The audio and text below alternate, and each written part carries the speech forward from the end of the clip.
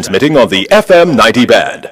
90.3 from Peters Rock in St. Andrew and Murphy Hill in St. Anne. Serving Kingston and St. Andrew, St. Catherine, St. Anne, parts of Clarendon, St. Mary, and St. Thomas. 90.5 from Huntley in Manchester, transmitting to St. Elizabeth, Westmoreland, Manchester, Clarendon, rural St. Andrew, and parts of St. Thomas. And 90.7 from Coopers Hill in St. Andrew and Flower Hill in St. James, serving Westmoreland, Hanover, St. James, sections of Trelawney, Kingston, St. Catherine, Clarendon, St. Mary, Portland, and St. Anne. Nationwide 90 FM also broadcasts on the World Wide Web on nationwideradiojm.com and on Flow on channel 916.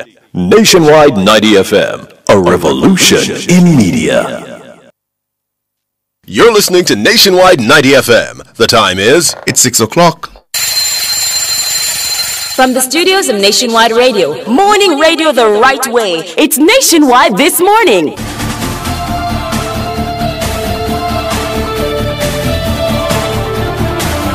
A very good morning to you. I'm Ricardo Brooks. Coming up in the news at 6 for this morning, Monday, March 25, 2024, the Parliament says the Auditor General's Department must follow the law when submitting reports to the House for tabling.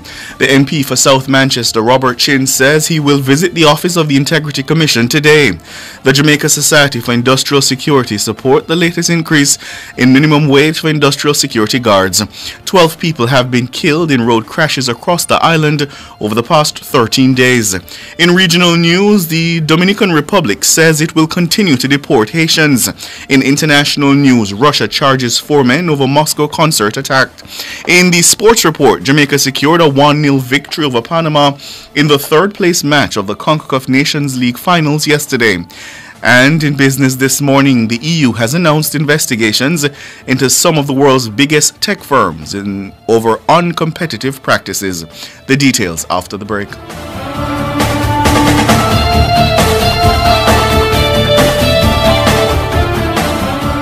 Get up to $1 million off everything. With the Mitsubishi $1 million sale. Price a splash, save cash, run, come catch the Mitsubishi $1 million sale. Get up to $1 million off on your brand new Mitsubishi ASX or for Hero Sport with the Mitsubishi $1 million sale. Plus 3 years warranty, 2 years free servicing, and 1 year free Amber Tracker. Follow us on social media at Mitsubishi JA for more info. Hurry up and come get this deal while stocks last. Only at Stewart's Automotive Group, South Camp Road, Kingston, and Iron Shorma Bay. Conditions apply. Catch the first news of the day. A comprehensive package of local, international, sports, and business news. The news at 6 on Nationwide 90 FM.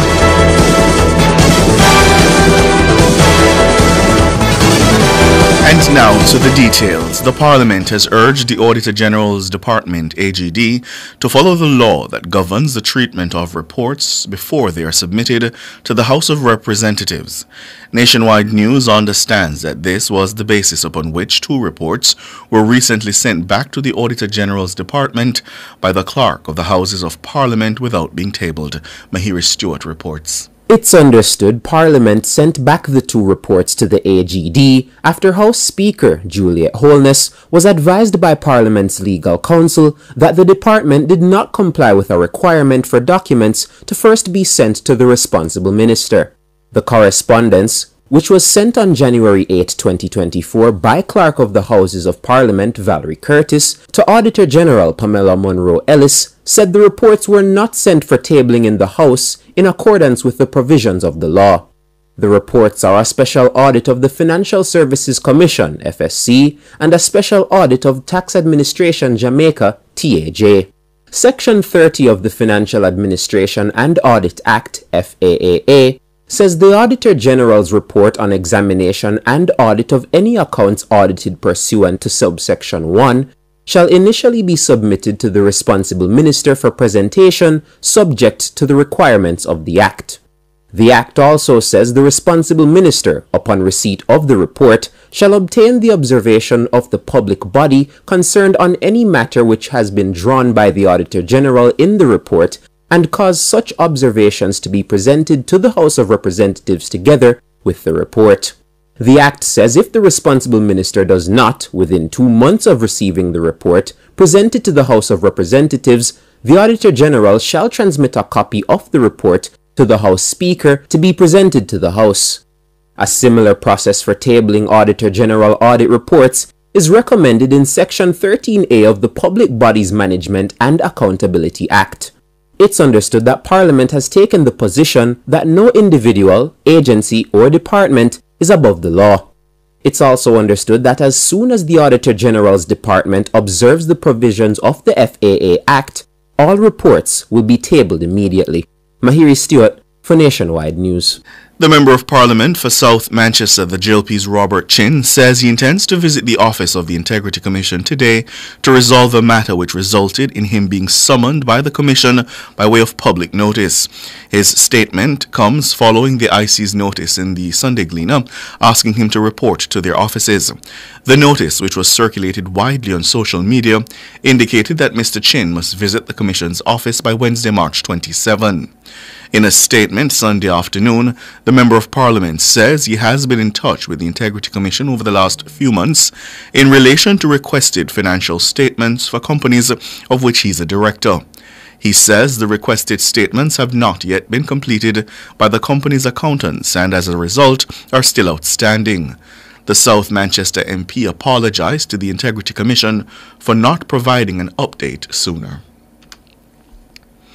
Director of the Jamaica Society for Industrial Security, JSIS, Major Richard Rees, has thrown his support behind the latest adjustment to the minimum wage for industrial security guards. Prime Minister Andrew Holness announced the increase to the national minimum wage during his contribution to the budget debate last Thursday. Abigail Bartley reports. Effective June 1, the national minimum wage is set to move to $15,000, up from $13,000. Industrial security guards will also see an adjustment to their wages from $14,000 to $15,000 per 40-hour work week. Major Rees says while he supports the latest increase to the minimum wage, he's yet to see whether there will be any changes to the insurance benefits for security guards. The JSIS and the security industry as a whole supports improved remuneration for its officers. And although we have not received the detailed narrative or gazette based on the Prime Minister's presentation, we would generally support the increase in terms of their remuneration. We're not, however, informed as to whether there is any change in terms of the premiums that are associated with security officers. Neither are we appraised of any increases in the insurance. So as to impact, we are not in a position yet to determine that until we get those better particulars. Major Rees also notes that unregistered security companies operating across the island are still a cause for concern. We of course know that on the other hand, our customers, they would have been still recovering from the increases associated with the court ruling and then the subsequent significant increase in June of the minimum wage last year. But that aside, the issue really is that there are a lot of unregulated or unregistered companies operating island-wide. And we would have hoped that the PSRA and the other government agencies would have, devised a special strategy to address that. Major Rees says the relevant authorities must now focus on ensuring that illegally operated security companies fall into compliance with the Private Security Regulation Authority Act, PSRA. As you have these increases, you have the illegal operators increasing, and the regulators seem to just focus on those who are registered. I guess we're easily identified and we're compliant. So we're hoping that the relevant enforcement arms will focus now on the unregistered entities who would not be compliant with the minimum wage and the other provisions of the Act and, of course, the PSRA Act. Abigail Bartley for Nationwide News. Local environment watchdog, the Jamaica Environment Trust, JET, is welcoming the move by the Andrew Holness-led administration to increase the fines for pollution. The Prime Minister had acknowledged in his budget presentation that fines for polluters and, in some cases, rogue developers are in effect. Mr. Holness stated in his contribution to the budget debate that under the Natural Resources Conservation Authority (NRCA) Act, the ceiling is $50,000 for a breach, while under the Wildlife Protection Act, the ceiling is $1.5 million. Under the newly proposed penalties, the fine would be $5 million for individuals and $10 million for corporate body. Chief Executive Officer of JET, Dr. Teresa Rodriguez Moody, applauded the move to increase the fines but suggested more should be paid by corporate bodies when they pollute the environment. The Jamaica Environment Trust welcomes a move for increased fines. This is indeed something that we've been calling on for many years, and these are promises that have been made for many years as well. So we're happy to see that the fines are going to be increased and significantly increased. The question that some are asking, is it enough? I think it could have been higher, especially for corporate bodies, but I think it's a step in the right direction, and it is something that is long overdue. Meanwhile, the JET CEO is raising concerns about the ability of the government to enforce the new penalties. Dr. Rodriguez Moody is questioning whether there are enough human resources at the National Environment and Planning Agency NEPA to go after polluters. Importantly, as we increase fines, what needs to come along with that is enforcement. And so that is something that has been an issue. We've been hearing the National Environmental Planning Agency say that they have issues in the sense of not enough enforcement officers and so forth. So I think it's important that we hear how there will also be some changes with regards to enforcement to go hand in hand with the increased fines. Dr. Teresa Rodriguez Moody, the CEO of JET, and of course those fines relate specifically to the pollution of the Rio Cobre. Meanwhile, JET is also in support of the proposed ban on the release of effluent into the Rio Cobre in St. Catherine. This was another move announced by Prime Minister Holness during his budget presentation. However, while JET is supporting the policy, Dr. Rodriguez Moody is questioning how the move will be enforced.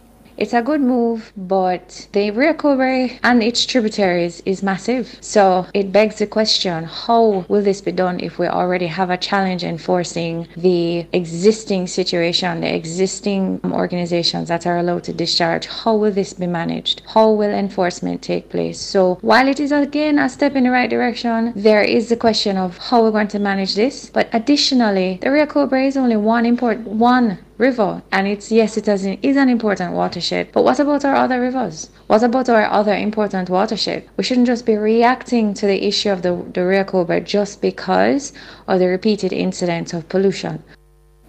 Dr. Teresa Rodriguez Moody, the CEO of JET.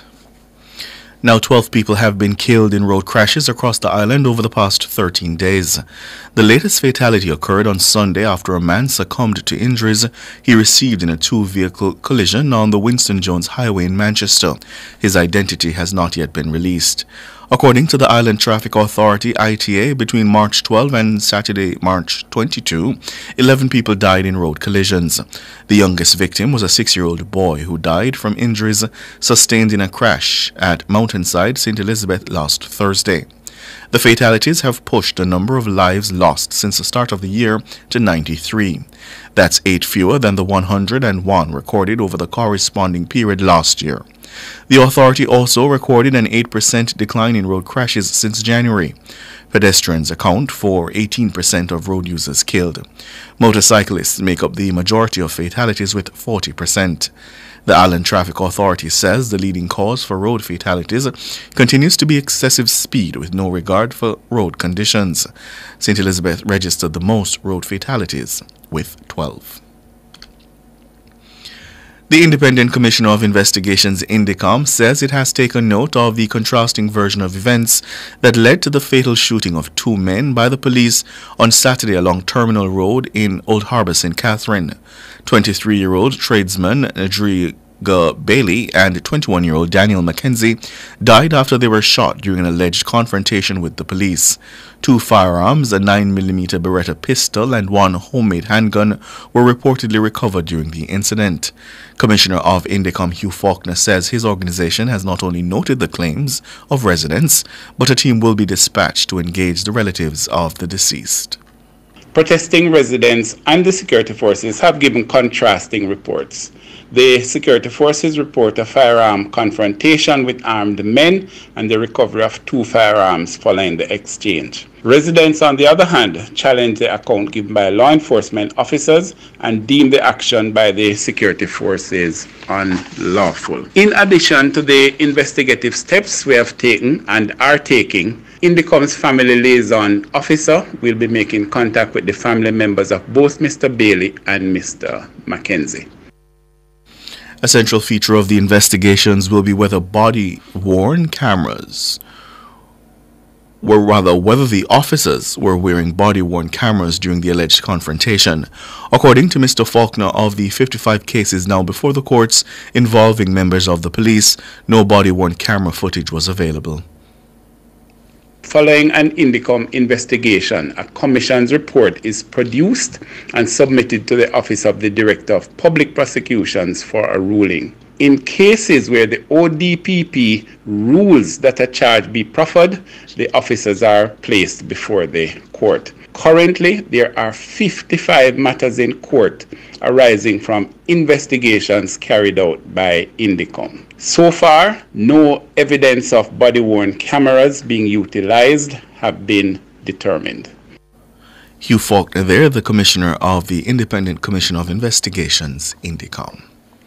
That's the local segment of the news. Up next, regional and international.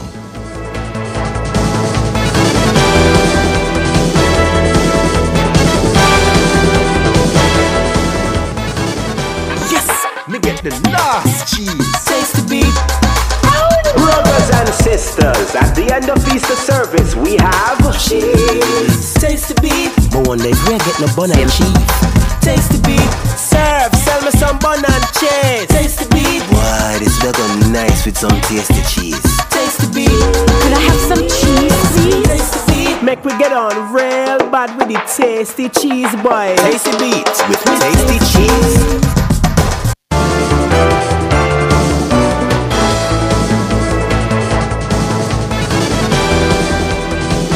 In regional news, the President of the Dominican Republic, Luis Abineda, has declared that his country will continue to expel Haitians that will not authorize refugee camps. International organizations have demanded that the Dominican Republic stop expelling Haitians currently in the country and welcome those fleeing the violence. But speaking in a recent interview, President Abineda said his administration will continue to develop and enforce laws related to migration. He said the United Nations must act more. He said the international community cannot ask the Dominican Republic to solve the Haitian problem because his country will not and cannot do it. The president said there are many alternatives that do not include the Dominican Republic, which shares the island of Hispaniola with Haiti. Further afield, Russia has charged 4 men, it says, attacked a Moscow concert hall and killed at least 137 people. All 4 appear to have been beaten, and 1 was brought to court in a wheelchair. They were charged with committing an act of terrorism. The Islamic State group, IS, said it carried out Friday's outrage at the hall and posted video evidence. Russian officials have claimed, without evidence, Ukrainian involvement. Kiev says the claim is absurd. The graphic video released by IS shows attackers firing on the crowd inside the concert hall. However, no Russian official has acknowledged the claim, and Kremlin spokesman Dmitry Peskov said in a news conference on Monday that it was inappropriate to comment on it until the investigation had been completed. He also said that because of the tense international situation, there was little collaboration between countries on fighting terrorism. France has raised its terror alert to the highest level, with President Emmanuel Macron saying on Monday that the Islamic State group behind the Moscow attack had also recently been targeting France.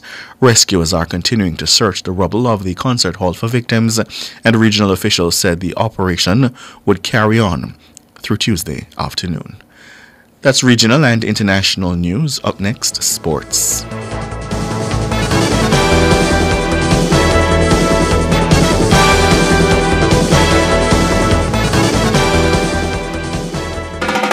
Every day in a busy world, we have to do so much.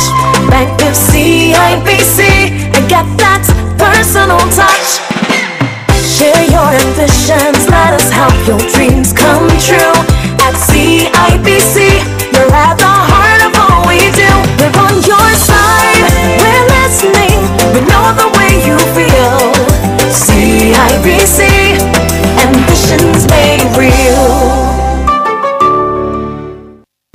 Have you ever been to a store and felt right at home?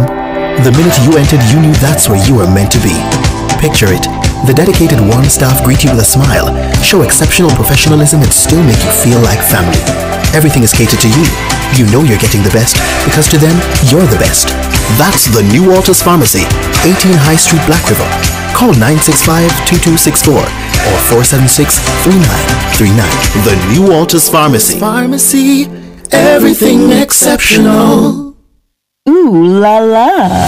I see what I want at Fast Rate Super Sale, March 18 to 28. Visit us in Kingston, Mandeville, and Montego Bay. Come get your wires, breakers, chandeliers, flood lamps, LED bulbs, and so much more. You can't afford to miss it. Come shop. Come save at Fast Rate Super Sale, March 18 to 28. See you there at Fast Rate. Open Sundays.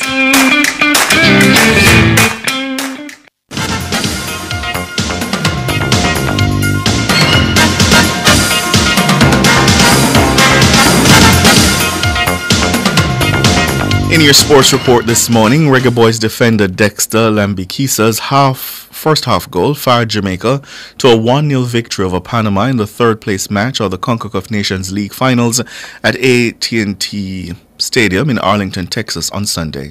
Ball down the right side, step overs, and the strike! What a hit! Opening goal for Jamaica. The Reggae Boys take the lead in this third-place match.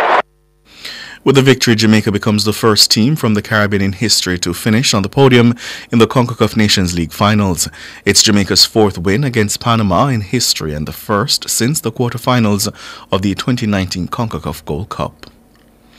Mount Pleasant Academy extended their lead atop the table following their 2-0 win over Arnett Gardens in the second match of a doubleheader in the Ray and Nephew Jamaica Premier League at Draxall Complex on Sunday.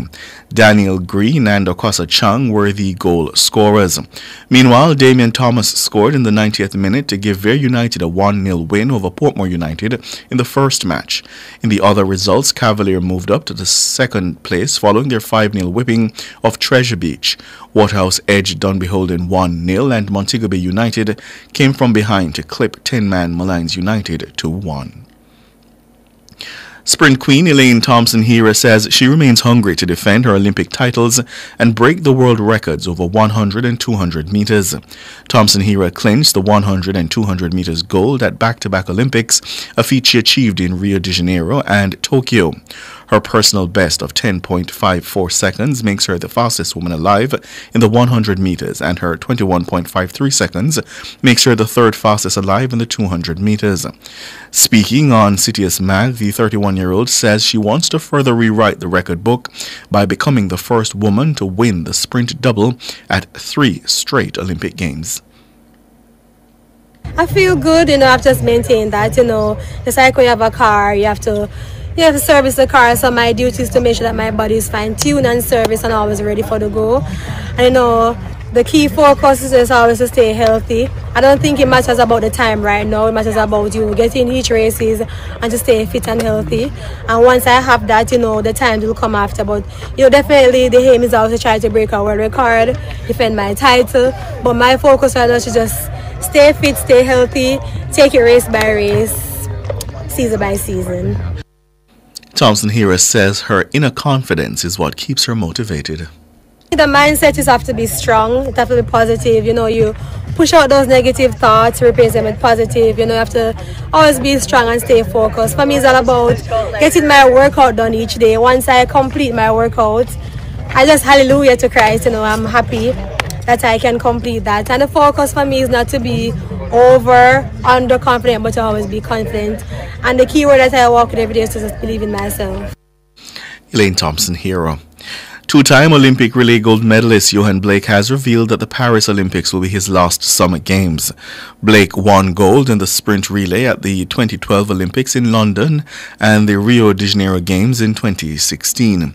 He also won silver in the 100 and 200 meters at the 2012 Games. Blake says he's putting in the hard work to ensure he closes his Olympics on a high.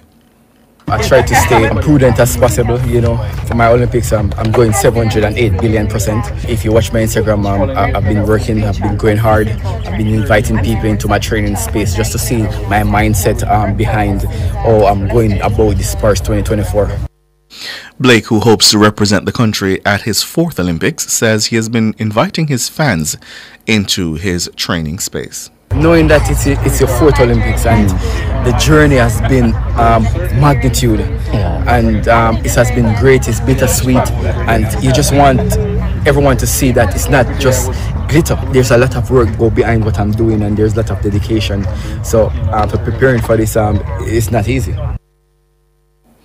Johan Blake there, wrapping up the morning sports.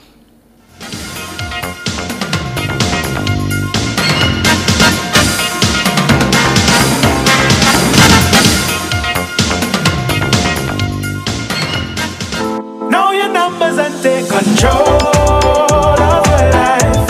Don't wait till it's too late. Check your doctor today. Yeah. Get the BMI check, your blood pressure check, your blood sugar and cholesterol check. We're living well when we stay on top of our health. Know your numbers and take control of your life. Don't wait till it's too late. Check your doctor today. Know your numbers and take control of your life. A message from the Ministry of Health and Wellness.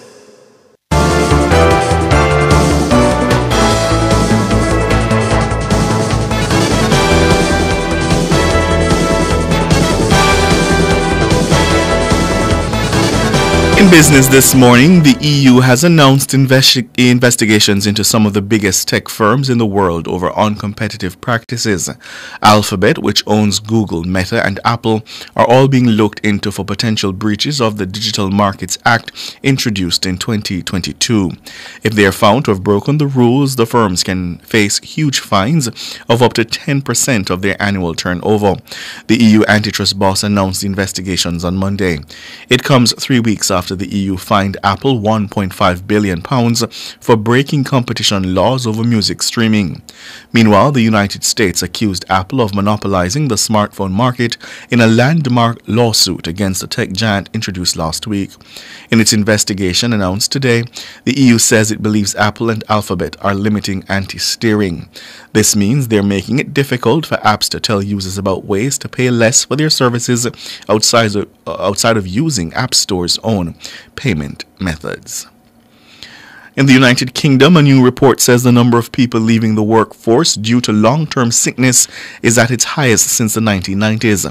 The Resolution Foundation says adults economically inactive due to ill health rose from 2.1 million in July 2019 to a peak of 2.8 million in October of 2023. It's the longest sustained rise since 1994 to 1998 when the records began. The government said its recent budget measures are estimated to boost the labor force by 300,000 workers. The Foundation's report comes after data revealed more than a fifth of UK adults were not looking for work. People at either end of the age spectrum had the highest proportion of those out of work due to ongoing illness. The rise in long-term sickness leaves the UK as the only G7 economy not to have returned to its pre-pandemic employment rate, according to the Foundation. In foreign exchange trading this morning, the Jamaican dollar will open trading, selling for an average $154.58 against the benchmark US dollar. The Jamaican will open trading this morning, selling for an average $115.94 against the Canadian. And finally, the Jamaican dollar will open trading this morning, selling for an average $197.91 against the British pound. That's business this morning.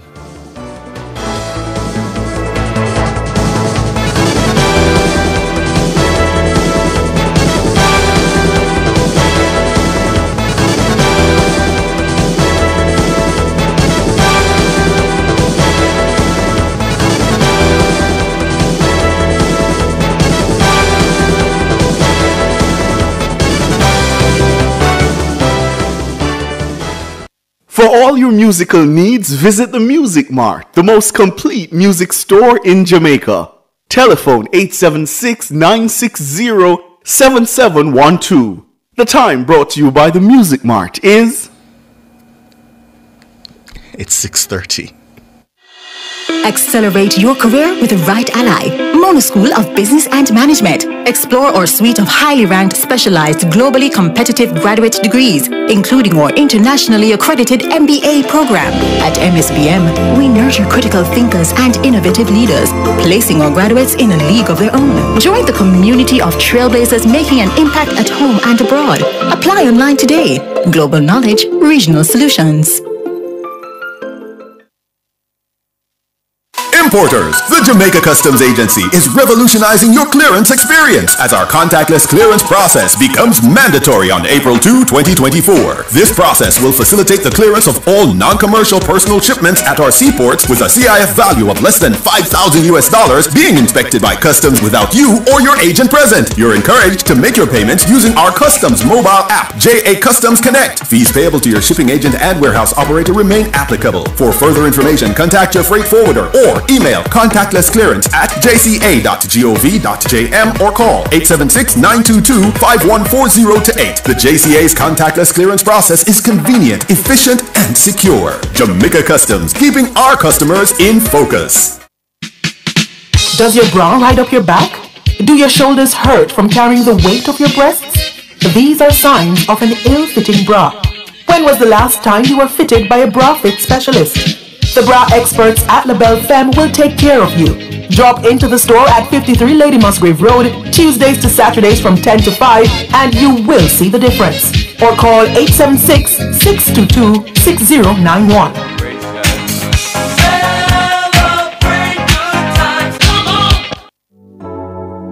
We're welcoming every woman with a special International Women's Day offer at Sagicor Bank. Women who apply for a Sagicor Bank credit card get 5,000 bonus points with a qualifying purchase within 30 days. That's not all. Apply for a car loan or mortgage, and Sagicor Bank will welcome you with a reduction in your commitment fee. At Sagicor Bank, we want every woman to feel welcome. Conditions apply.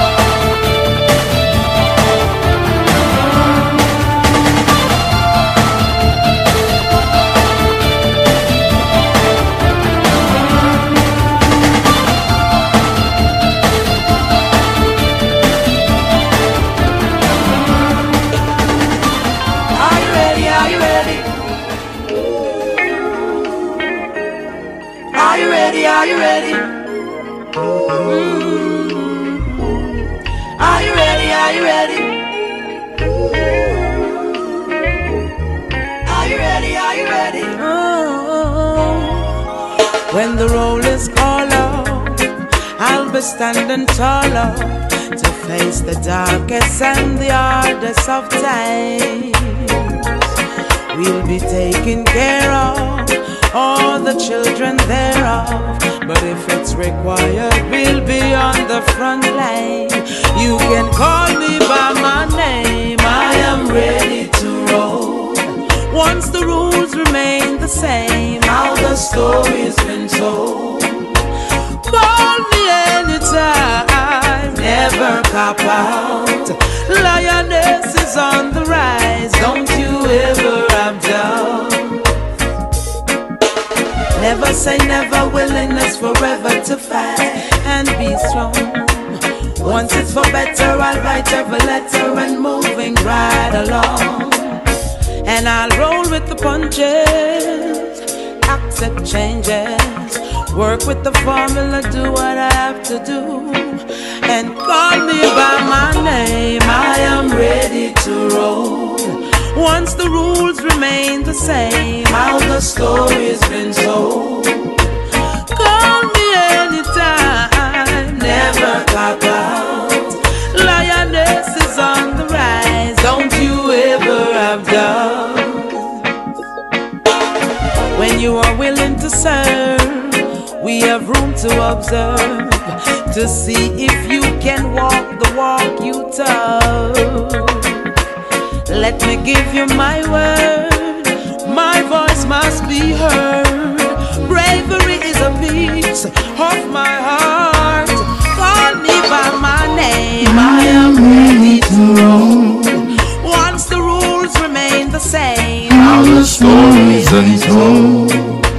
Call me anytime, never run out. The lioness is on the rise. Don't you ever have doubt that we'll be here with you on a Monday morning at this hour? It worked. No, I'm giving it to you. I'm just saying. Thank you. It's not. Nah. Okay. It's not one of those happy ones. Anyhow, 6:35 in the morning, this 25th day of March 2024. You're tuned into Nationwide this morning. I'm Ricardo Brooks. I'm Said Bernard. Good morning, Council. Good morning, Ricky. How are you? I'm good. How are you? I like your cufflinks. Oh, thank you. Yeah. Nice. Thank you. Morning, Mr. King. Morning to our friends on YouTube. Morning to you if you're out there in Radio Land. And hello to you if you're joining us on the app. Good morning. I know this is probably going to make you upset, Mr. King, but you know I have to tell the KC supporters good morning and congratulations. Oh my God! That's appropriate. No, Ricardo. That's appropriate. No, this is not a champ show. Yes. Yes. A regular thing. A regular thing. Congratulations to Kingston College and to Edwin Allen. Congrats. Yeah. Congrats to Casey and Edwin Allen. Yeah. Have you had no very much, you know? the neighbors right across me. They're making their way to be one of the prestigious institutions. Oh, they're making their way. They're making their way. And you know, as the father institution of Kingston College, it's as if you're looking at a son and you're proud. Yeah. Oh yeah, I see. You know, I must say though, St. George's College. How would that? St. George's. Wow. St. George's College came 8th in the champs as well, top 10, and that's first in a long time. That's what you call snatching the. Trying to buy it from the jaws of the. Trying to buy it. Okay, all right, well done. But at 8th. No one. When they get the certificate of participation. No man, it's a very important certificate of participation because this one shows that we're making some improvements. Okay. You know? Congrats. Make up my school every time. And congrats to all the athletes, the young athletes who participated at champs. It's been a very busy weekend. I saw quite an unusual notice from the Integrity Commission summoning the JLP's Robert Chin, trying to find him. And I thought to myself, an MP is hard to find? He was at Parliament on Thursday. On Thursday he was in Parliament reading the prayer, was it? Saying the prayer, yeah. But anyhow, I said this much, Ricardo.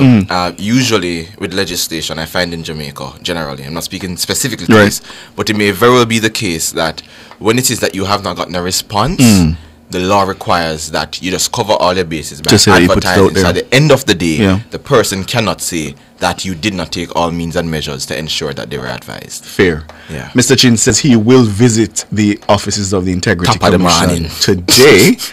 And he apologized to the Integrity Commission. I also see notices being circulated in social media.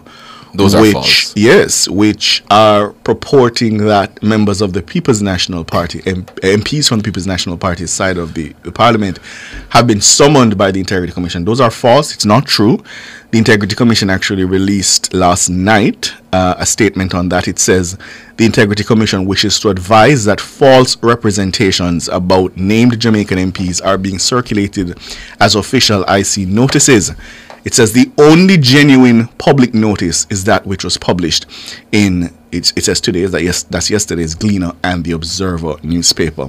So those who are mischievous and just trying to cause problems. I also saw some as relates to circulating those false from the JLP notices. Yeah, they're totally false. In fact, that's our one for Juliet Holness as well, and the Prime Minister as well. So not true. The IC said the only one and the only true ones are the ones that were actually published in the Gleaner and the Observer. And that's related to Robert Chin, who says he will be at the offices top of the morning this morning. On my mind this morning, I started hosting this show in December of 2021.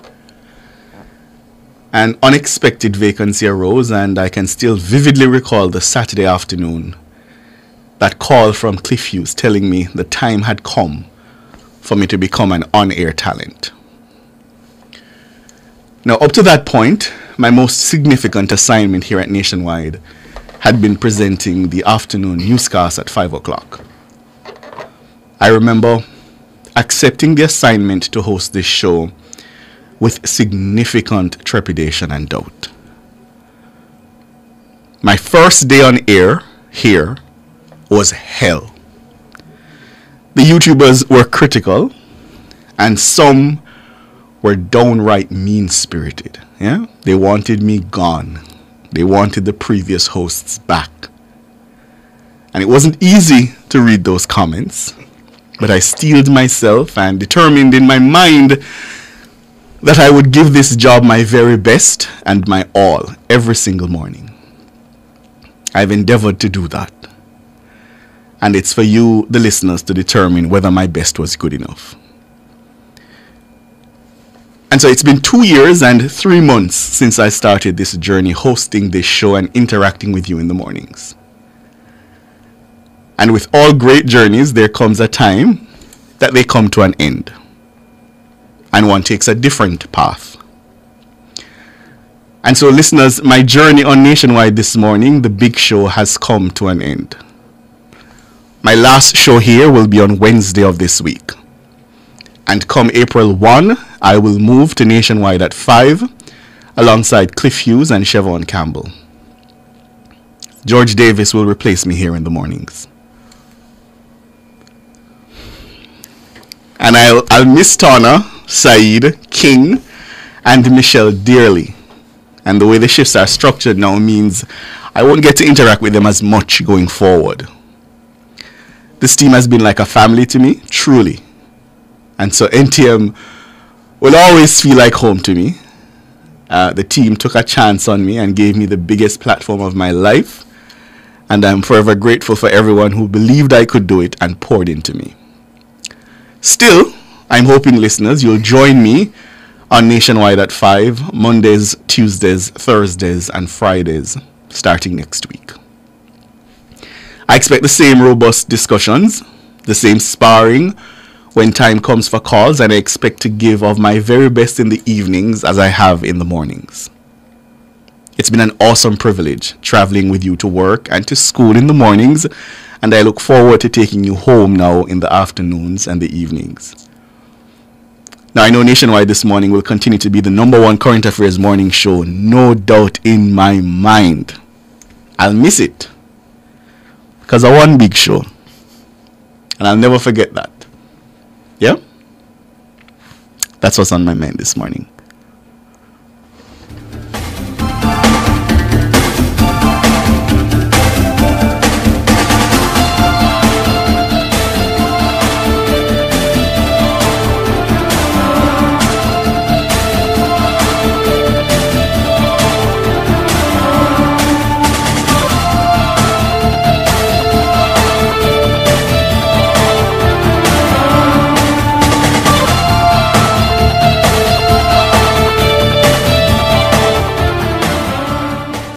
It's This Morning on Nationwide 90 FM. The time is 17 minutes to 7 o'clock.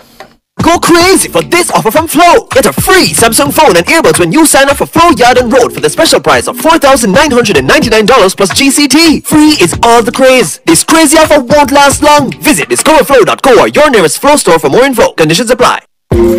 The National Solid Waste Management Authority's mobile application was launched on June 5, 2020 to facilitate digital reports of littering in public spaces and illegal dumping. Since then, there have been more than 2,000 app downloads and more than 1,500 reports.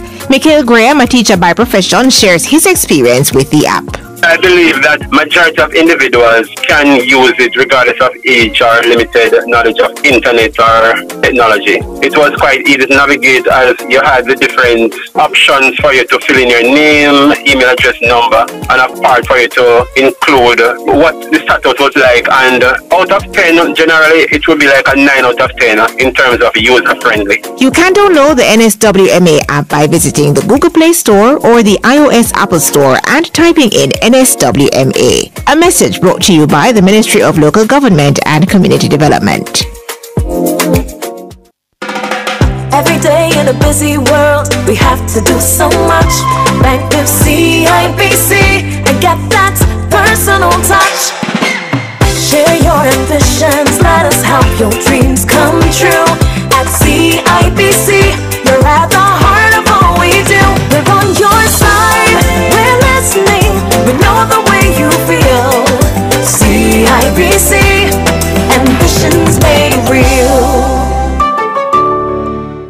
Mommy, what are you sneaking and eating? You catch me. That's not the mother's Easter bun you promised me, is it? No. Well, yes. Well, I was preparing it for you for tomorrow. And a little drop off. You call them 2 slice liquor, Mommy? You catch me. Shouldn't you be asleep? With all the noise, Mommy, I need some mother's Easter bun before I go back to bed. Winner of the 2023 King of Buns Easter Bun Contest. Mother's Easter Bun is baked to perfection. A sub bun be nice. Can I get another slice? Mother's Easter Bun. Grab one before them done. More deliciousness. More deliciousness from Mother's Bakery. Street Smart and the JUTC Morning Commute is brought to you by JUTC, your route to excellence, and the Road Safety Unit in the Island Traffic Authority.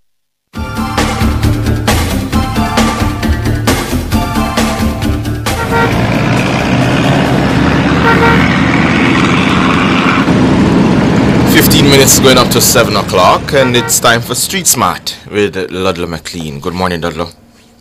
Good morning. Is that Saeed? Yes, sir. Morning, sir. Morning, Ricardo. Boy, listen to Ricardo. Morning, Ludlow. I tell you, boy, your journey. Tell you. By the way, did you hear anything about the eclipse of the moon this morning at 3? No. No. Huh? No, I didn't. Oh, okay, I don't know. And then I may draw snoring a Ludlow. Okay. I also wanted to get up and notice it, but I wasn't. But I haven't heard anybody say anything. But I wish you all the best on the NNN at 5. Nationwide Radio at 5, you know. You got to buck up on some other stalwarts who come onto that program in the evening. So I don't know. Maybe we need that. Maybe we should start getting a traffic report in the afternoon. I'll quick update to what's going on now. Those of you on the east, you don't have much of a problem right now. Those of you along, we know those going out to that area they call Victoria Avenue, and that's between Winwood Road and East Queen Street, and going up South Camp. It's pretty good going, and going further beyond, going past North Street, Glenmure Road, Marion Road, going all the way up here. It's pretty good going as you make your way into Cross. So they're on Caledonia, steady flow, no problems, no delays there.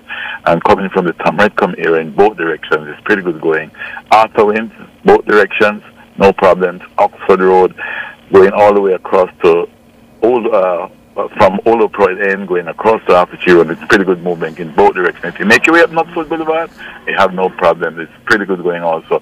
But I'm sure in a few minutes from now it's going to build.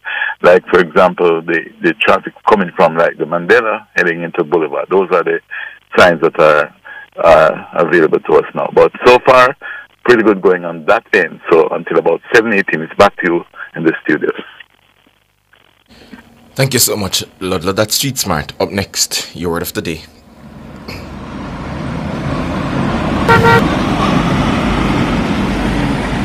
Street Smart and the JUTC Morning Commute was brought to you by JUTC, your route to excellence, and the Road Safety Unit in the Island Traffic Authority.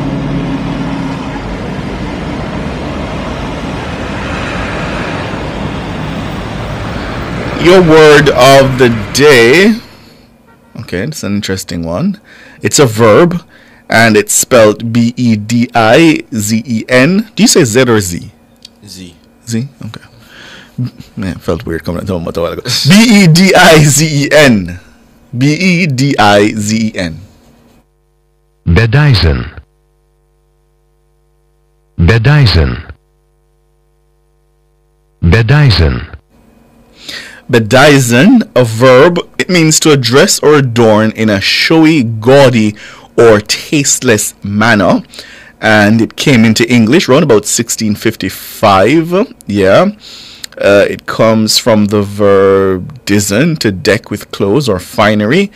And let's see how they use it in a sentence. The attendees had bedizened themselves for the midnight release of the new fantasy film. The children love to use their parents' old costume jewelry to bedizen themselves. Yeah, your word of the day, bedizen, a verb to dress or adorn in showy, gaudy, or tasteless. In a showy, gaudy, or tasteless manner. Yeah, bedizen. When's the last time you went to Champs? High school. Literally. Yeah. Because some people sustain that excitement. Well, I suppose it's just love on their school. Yeah, and the sport. A lot of people really love the sport. Yeah. I haven't been there in years. You see the whole marching bit. I did it once. So it was hot. You know what it again? I was like, this is not worth it. It was on a Friday. You used to do the march on a Friday. Yeah, so school would end. Well, my experience was didn't end school early. Right. But like 2 o'clock, we'd end school. Oh, really? Oh, wow. We got let out about midday. I think Campbell would let out about midday. Serious business. Which midday? He got to the state the whole day on the Friday. Like 1 hour early. So you come out like 2 o'clock, 1:40 thereabout, and they would march up from North Street to Stadium. Yeah. King used to march the stadium from Calabar. You never have a choice. It's a walk that do it though. It's a piece of walk. From radios. We go to the tech, Waterloo, walk yes, up and then walk. Or they could go far, you know?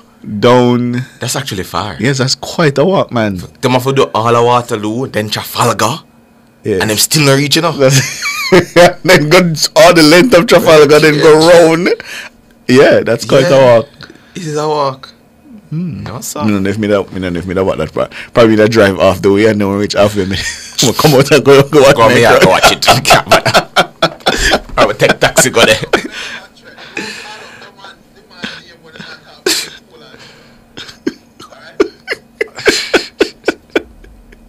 So you used to walk? You used to walk from Red Hills? That's quite a distance. Crazy. Yeah, that's quite crazy. A distance. The downtown part never bad. Yeah, because that's short. It's a one straight walk, but that one day, but I never do it. But anyways. And did you prefer the bleachers or the grandstand? Always grandstand. A lot has changed about Champs, you know. I don't know, but it wasn't just about the sun for me. I was afraid of the bleachers because of the buckling. Oh yes, they stopped doing that. Yeah, which is good. Yeah, but that in my time that would just randomly break out for no reason. It was a part of the tradition of just back up, just throw back. Yes, yeah. I was quite coming from far. You know, I remember when me used to even afraid for Champs itself. Because the stabbing the Peace for Champs initiative was very successful. I do remember that. People get jumped in halfway tree if you're wearing your tie or your crest. Or I remember during and again I was like, no, but George is not even a big rival in Champs. Why not trouble we? I remember, I think it was second or third form. A friend of mine had to do brain surgery because somebody did use a T-square and lick him in the head. Oh my! From the school opposite. I'm glad those things no longer attend to the championship. The Peace of Champs thing was successful. Yes, because I remember the head prefects, would always do a video urging peace. And, and we'd go to the different schools in our uniforms, have the devotions. That was an excellent strategy. Yeah. Was it? I'm trying to remember if it was Issa led. Was it Issa led? I think so. Yeah. I think so. Could be wrong, but I think so. Yeah, that was a good move to get the violence out of the championships. But I know JCF was. No, I think it was JCF led actually. It was JCF. Okay. No, it's JCF led. Yeah, it's JCF led. Yeah. That was good. And I'm glad that those things. Peace and community safety branch. Yeah, like that, I think those things no longer happen. Yeah, that's good. Mr. King, we go to the features now, and at the top of the news. Living Well is brought to you by the New Walters Pharmacy, Black River, St. Elizabeth. Everything exceptional.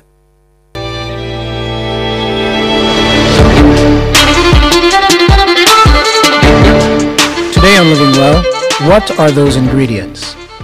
As you are being told to read food labels lately, understanding what some of the ingredients are and what they are made from would help. I'm going to shout aloud again. If the ingredients are not natural, do not eat it. Let's look at 16 ingredients commonly found in processed foods. Then you can decide if you think it should be in your body. Keep in mind that foods made in the United States do not have to tell the consumer everything that is on the food item. So to quote from a well-known fellow, that means there are many unknowns. Here are the ingredients. Carmine, basically anything with red coloring containing ground up carmine-filled abdomens from bugs that are most likely killed by immersion in hot water. L-cysteine, often found in mass-produced bread products. This is actually an amino acid collected from either duck feathers or human hair. Isinglass, made from dried fish bladders, this ingredient gives beer its golden hue. Rennet, aka calf stomach. This stuff is used to make cheese. Coal tar, number 199 on the United Nations list of most dangerous goods. It was once a very common source of red food coloring. Sorbitol, a sugar alcohol used in medicines, gums, mouthwash, and even cigarettes. Sorbitol is actually a laxative when consumed in large quantities. Phosphoric acid, the same substance that gives soda its acidity, is also used to remove rust in power fuel cells. Polydimethylene siloxane, aside from being a relatively common food additive, other places that you'll find it include dry cleaning solutions, silly putty, and head lice treatments. Xanthan gum, found in dairy products and sauces and salad dressing. This is basically the same bacteria that eat rotting vegetables. Gelatin, used in a number of sweets and jello products. Gelatin is about 50% boiled pig skin and 25% cow bones. Potassium bromate, normally used to enhance flavor. This category 2B carcinogen may be hard to find outside the United States. The EU, Brazil, Nigeria, Peru, and even China have banned it. MSG. While most people know there is MSG in their Chinese takeout, they don't know why. It's actually there to enhance flavor. MSG does have flavor of its own as well. It is known as umami, and interestingly enough, it has been claimed to be the 5th major taste: sweet, sour, salty, and bitter, and the other 4. Calcium triphosphate, a fancy word for bone char, which is basically the ashes of burned animals. It is often used to fill sugar. Shellac. Nearly every candy with a shiny outer layer is covered in the refined secretions of Carya lacca insects, otherwise known as shellac. Of course, most people are probably familiar with its use in nail polish and cosmetics. Polysorbate 60, sometimes used as a substitute for dairy products in baked good. This substance doesn't spoil. Think about that for a second. Not even bacteria wants to touch it. Castoreum, collected from the secretions of a beaver's anal gland. The substance is quite often used in vanilla ice cream. So, there you have it. How is that for food? Yum. Educate yourself and be diligent. You are what you eat, and you will also become what you eat. That's Living Well for today. Tune in next time for The Dangers of Not Getting Enough Sleep.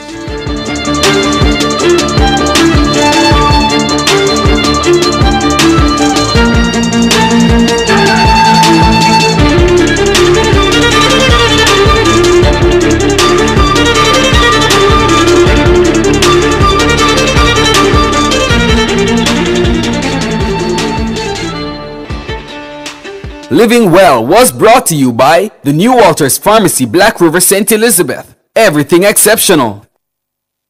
Fearless and fair. Nationwide 90 FM.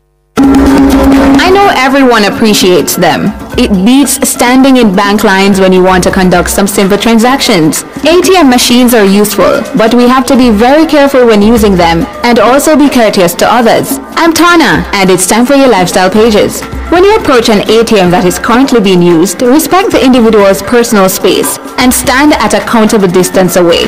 Don't look over someone's shoulder as you wait on the person ahead of you to finish their transaction, and don't look at the ATM screen. Before you approach the ATM, have your card in hand. This is especially important on busy days. You don't want to keep others waiting while you dig around your handbag or pockets for your card. Keep the number of transactions to 3 or less. If you have a large number of transactions to conduct, consider going into the bank. Step away from the ATM immediately after you finish your transaction.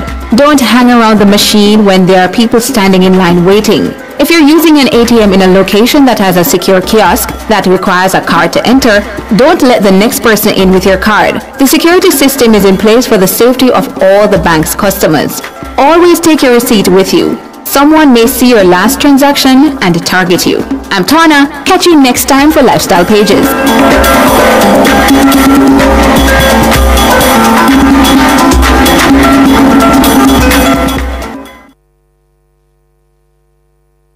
Nationwide 90 FM, continuing the tradition of fair, fearless, and factual reporting. Help someone today. One act of kindness can go a far way. The time by the Jamaica Information Service is... It's news time, 7 o'clock. If you need to build it, plumb it, weld it, pave it, or power it, National Supply has it. Get the best brands for the job at Jamaica's Industrial Hardware Superstore. Kingston Normal Bay. The temperature by National Supply is... It's 26 degrees Celsius here in Kingston, 25 out west in Montego Bay. The most credible news in the morning. The news at 7 on Nationwide 90 FM.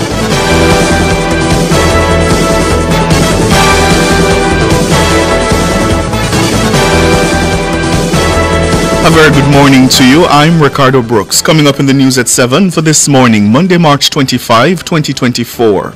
Parliament says the Auditor General's Department must follow the law when submitting reports to the House for tabling. The Member of Parliament for South Manchester, Robert Chin, says he intends to visit the office of the Integrity Commission today after being publicly summoned.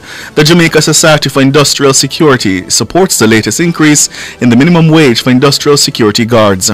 12 people have been killed in road crashes across the island over the past 13 days. In international news, the deadline looms in Trump's $464 million fraud case. The details after the break.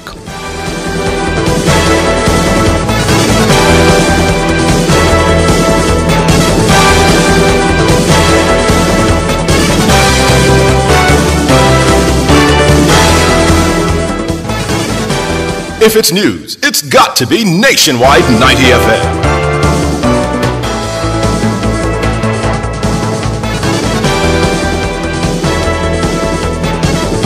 And now to the details. The Parliament has urged the Auditor General's Department to follow the law that governs the treatment of reports before they are submitted to the House of Representatives for tabling. Nationwide News understands that this was the basis upon which 2 reports were recently sent back to the Auditor General's Department by the Clerk of the Houses of Parliament without being tabled. Mahiri Stewart reports.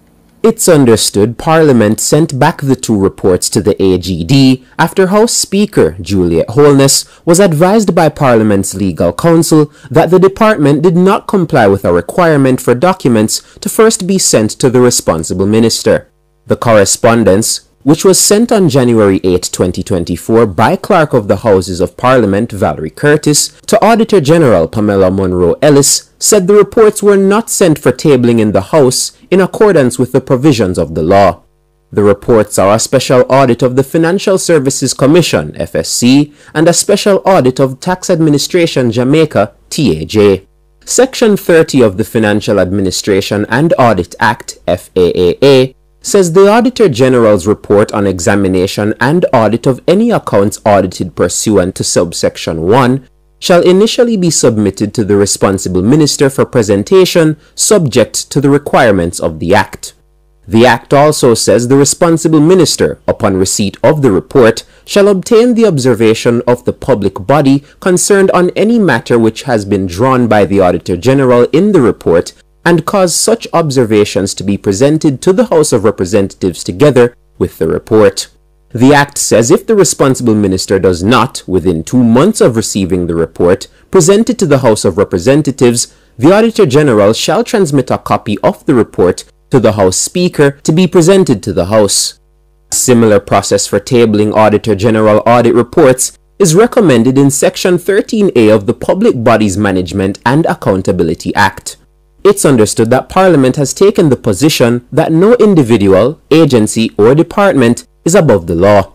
It's also understood that as soon as the Auditor General's Department observes the provisions of the FAA Act, all reports will be tabled immediately. Mahiri Stewart for Nationwide News.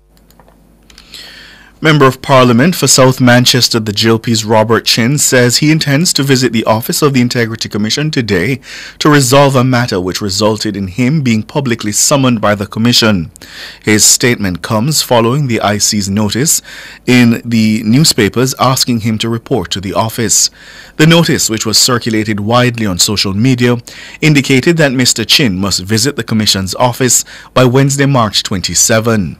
In a statement, the Member of Parliament says he has been in touch with the Integrity Commission over the last few months in relation to requested financial statements for companies of which he's a director. He says the requested statements have not yet been completed by the company's accountants and as a result are still outstanding. The South Manchester MP apologized to the Commission for not providing an update sooner. Director of the Jamaica Society for Industrial Security, JSIS, Major Richard Rees, has thrown his support behind the latest adjustment to the minimum wage for industrial security guards. Prime Minister Andrew Holness announced the increase to the national minimum wage during his contribution to the budget debate last Thursday. Abigail Bartley reports. Effective June 1, the national minimum wage is set to move to $15,000, up from $13,000. Industrial security guards will also see an adjustment to their wages from $14,000 to $15,000 per 40-hour work week.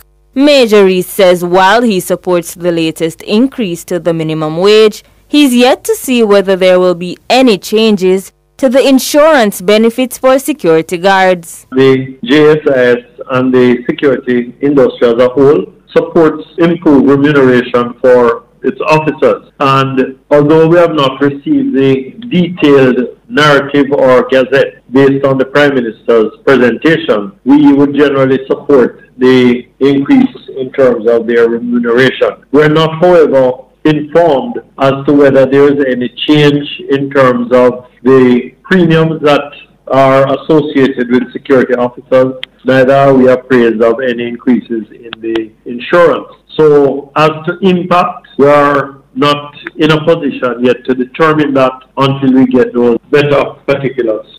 Major Rees also notes that unregistered security companies operating across the island are still a cause for concern. We of course know that on the other hand, our customers, they would have been still recovering from the increases associated with the court ruling and then the subsequent significant increase in June of the minimum wage last year. But that aside, the issue really is that there are a lot of unregulated or unregistered companies operating island-wide. And we would have hoped that the PSRA and the other government agencies would have, devised a special strategy to address that. Major Rees says the relevant authorities must now focus on ensuring that illegally operated security companies fall into compliance with the Private Security Regulation Authority Act, PSRA. As you have these increases, you have the illegal operators increasing, and the regulators seem to just focus on those who are registered. I guess we're easily identified and we're compliant. So we're hoping that the relevant enforcement arms will focus now on the unregistered entities who would not be compliant with the minimum wage and the other provisions of the Act and, of course, the PSRA Act. Abigail Bartley for Nationwide News. Local environment watchdog, the Jamaica Environment Trust JET, is welcoming the move by the government to increase the fines for environmental pollution. During his contribution to the budget debate on Thursday, Prime Minister Andrew Holness acknowledged that fines for polluters and, in some cases, rogue developers are ineffective. Mr. Holness pointed out that under the Natural Resources Conservation Authority (NRCA) Act, the ceiling is $50,000 for a breach, while under the Wildlife Protection Act, the ceiling is $1.5 million.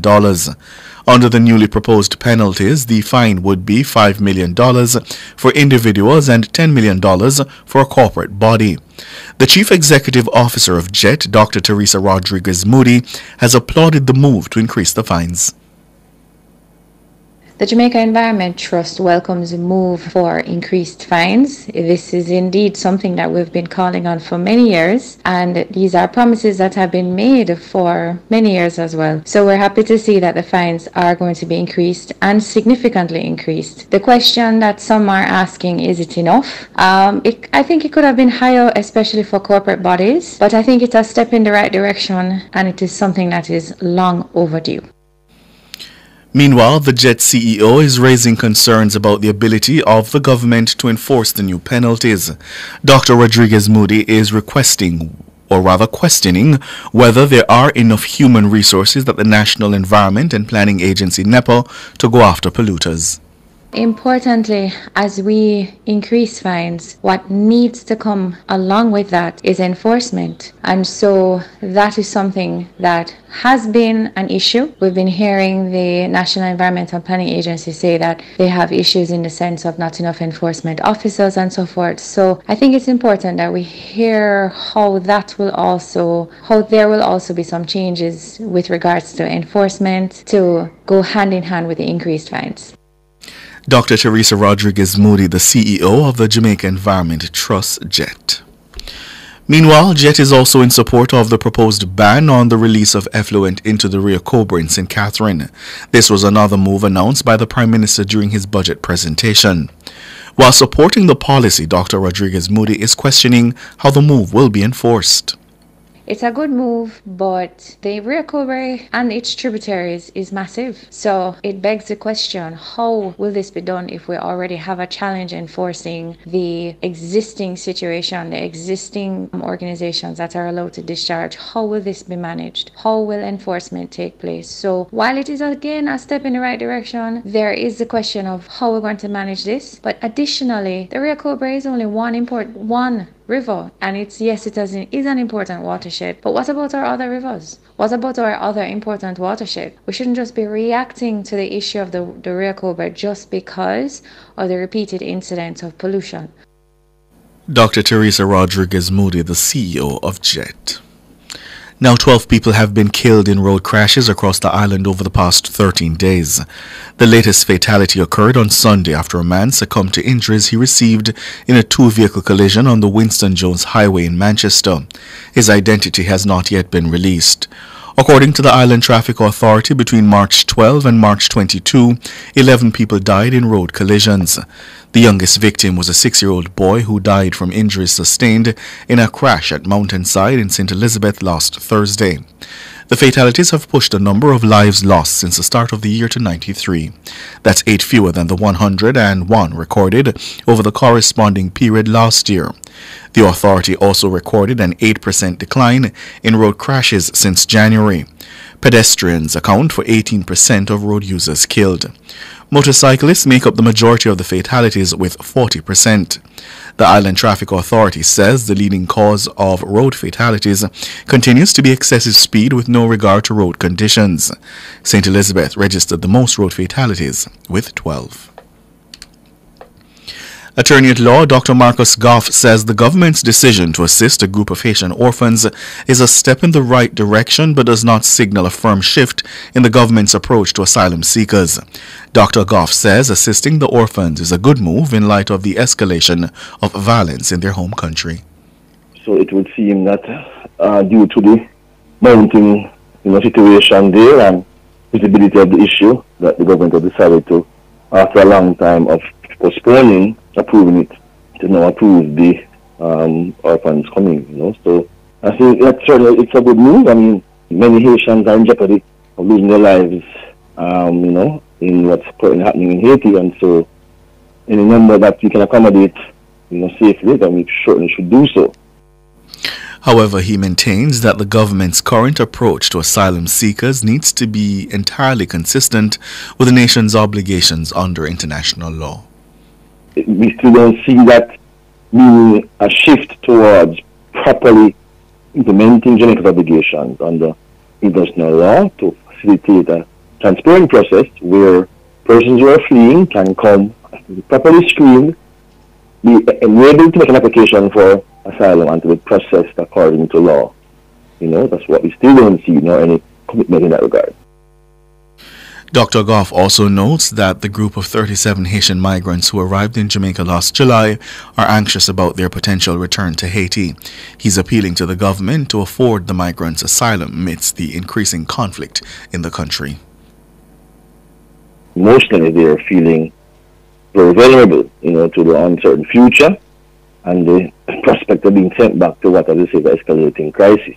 So I think even while the government, has meeting with CARICOM leaders and trying to find solutions, is in the same breath that the 37 persons there have been refused application for asylum here. Having been here since July last year, the sent back in the face of what we know is certain trauma would really be devastating to them personally, and to Jamaica's image internationally.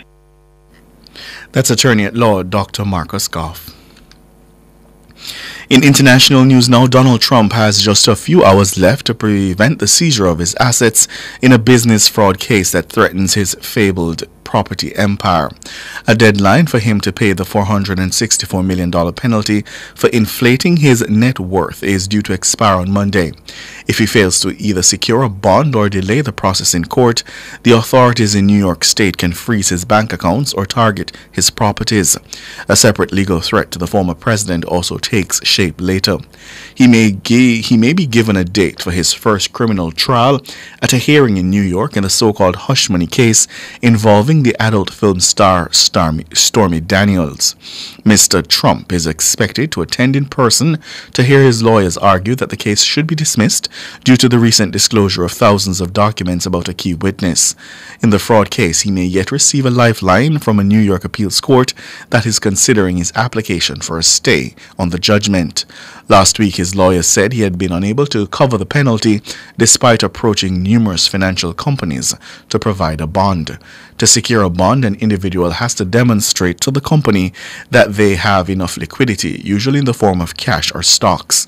If Mr. Trump secured a bond on Monday, it would protect his assets while he continues his appeal. That's the news at 7 this morning. I'm Ricardo Brooks.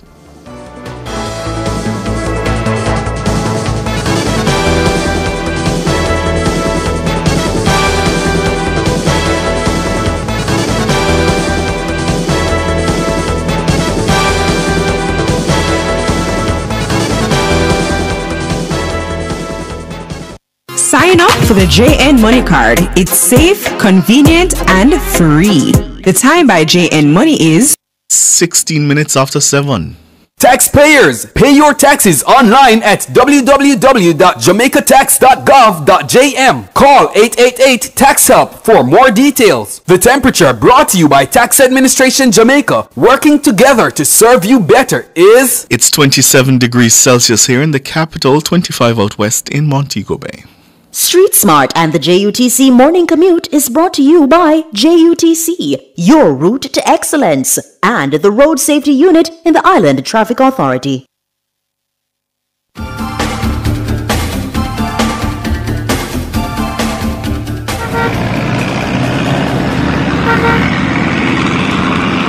It's 17 minutes after 7. It's time for our...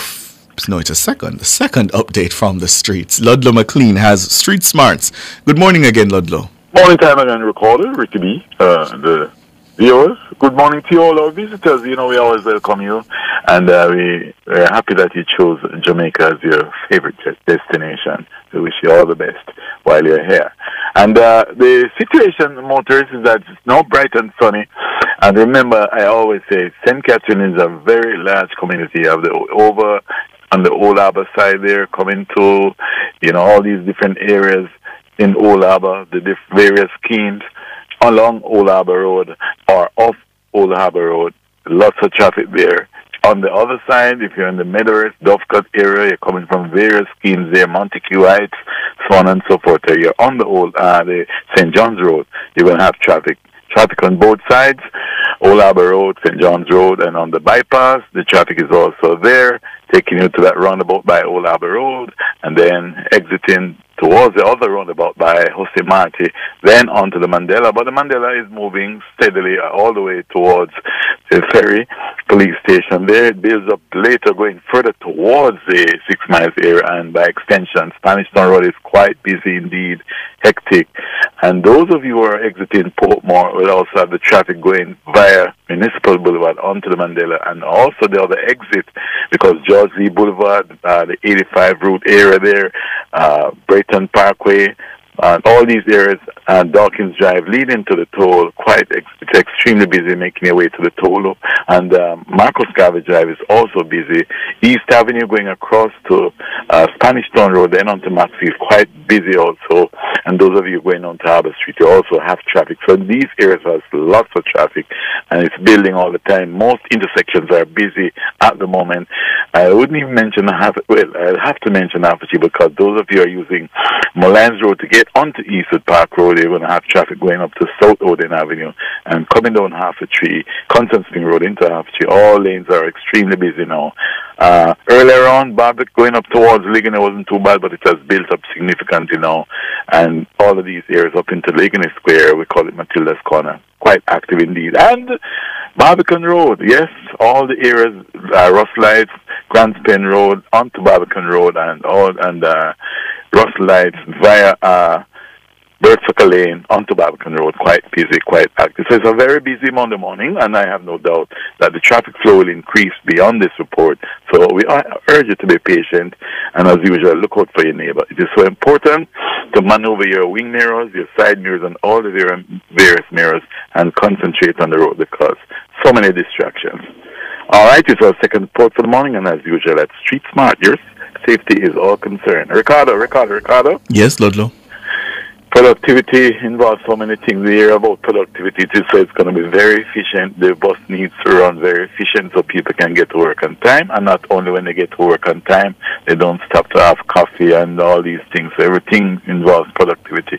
Working within a budgeted time frame and getting the work done within your, usual 8 to 5 or 9 to 5. So it's a lot of things that affects productivity. It's not only just coming to work and work, but you must work efficiently. The quality of your output must be impeccable. So, as usual, at Street Smart, your safety is all concerned. Ricardo. Thanks, Ludlow. Ludlow McLean there with Street Smarts. And just to confirm, it does appear that there was an eclipse this morning, a lunar eclipse, yes, based on what I'm seeing here. It appeared to have happened around about 3, CNN says. Yes, at 3. Yes. Did you want me to know you have a telescope? Okay. Okay, thank you. Because Mr. King says, listeners, I didn't see that I have my telescope, as if he was up at 3 looking up, gazing at the heavens. It's Holy Week, by the way, for Christians. Yeah, leading to, of course, the Passion of Christ on Friday, and then Easter Sunday first, and then, of course, Easter Monday. So, a Holy Week for Christians. Up next, the front page.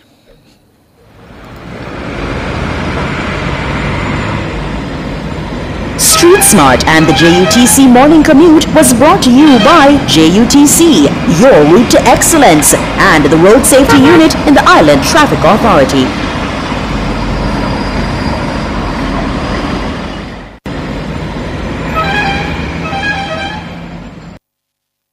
Front Page is brought to you today by ABC Electrical Sales, for a better choice in the electrical business.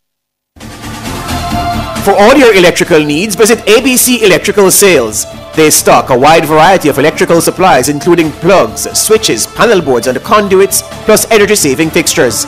ABC Electrical Sales stocks brands like GE, Siemens, Philips, Cutler Hammer and Allen Bradley. They also offer free island-wide delivery just to suit your needs. Visit them at Shop 8, Hagley Park Plaza, Kingston 10, or call 876-754-3714-5 or 876-754-3825-8. ABC Electrical Sales, for a better choice in the electrical business.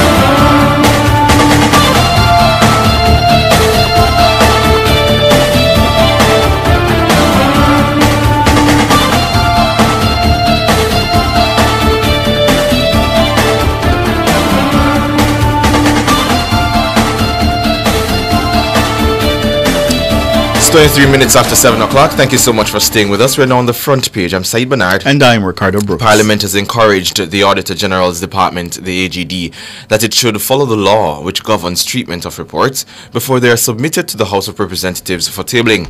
Nationwide News understands that this was the basis upon which 2 reports were sent back to the Auditor General's Department by the Clerk of the Houses of Parliament following a ruling by House Speaker Juliet Holness. Parliament reportedly sent back the 2 reports to the AGD after the House Speaker was advised by Parliament's legal counsel that the AGD did not comply with the requirement that the documents should have been first sent to the responsible minister. Now, correspondence which was sent on January 8, 2024 by the Clerk of the Houses, Valerie Curtis, to Auditor General Pamela Monroe Ellis said that the reports were not sent for tabling in the House of Representatives in accordance with the provisions of the law. The reports are a special audit of the Financial Services Commission, the FSC, and a special audit of Tax Administration Jamaica, TAJ. The correspondence from the House Clerk, which was sent to the Auditor General, reads, "Please be advised that the aforementioned reports are being returned to you in accordance with the ruling of the Speaker of the House of Representatives that all reports from the Auditor General's Department, which are an audit of a public body, will be tabled in accordance with Section 30 of the Financial Administration and Audit Act, that's the FAAA, and or Section 13A of the Public Administration and Audit Act, and the procedures outlined therein." To discuss this, we're joined by Government Senator Shireen Golden Campbell to get some insight. Good morning, Senator. Good morning, Senator. Morning, Saeed. Morning, Siobhan. How are you all? We're good, and you? I'm good. It's Monday morning. I'm good. All right, good, Senator. Let's get right into it then now. I want to understand, first of all, do you have information as to under what legislation did the Auditor General submit these reports to the Parliament? No, I'm not actually privy to anything that the Auditor General had submitted to the Parliament. I've been hearing it in the news media myself. So I'm not sure under which particular legislation she submitted it. I did hear something about Section 29 in the FAA Act, but I can't confirm. But you know, it's not a question that is really one that should confuse everyone, because contrary to how the discussion has been happening in the public domain, the Constitution is very clear about the Auditor General's authority and role, and the supporting legislation, both the Financial Administration and Audit Act and the Public Bodies Management and Accountability Act, which are the 2 major relevant ones, are fairly clear as well. And I think, if I might,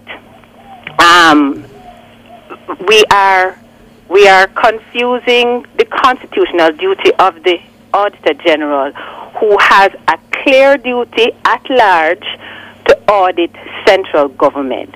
If you look at Section 122(1) in the Constitution, it is very clear. The accounts of the courts, the accounts of the offices of the clerks to the Senate and the House, and the accounts of all departments and offices of the government of Jamaica, including offices of the cabinet and some named commissions, the judicial services, police, and public service, right? That is the constitutional function of the Auditor General, to look at those offices.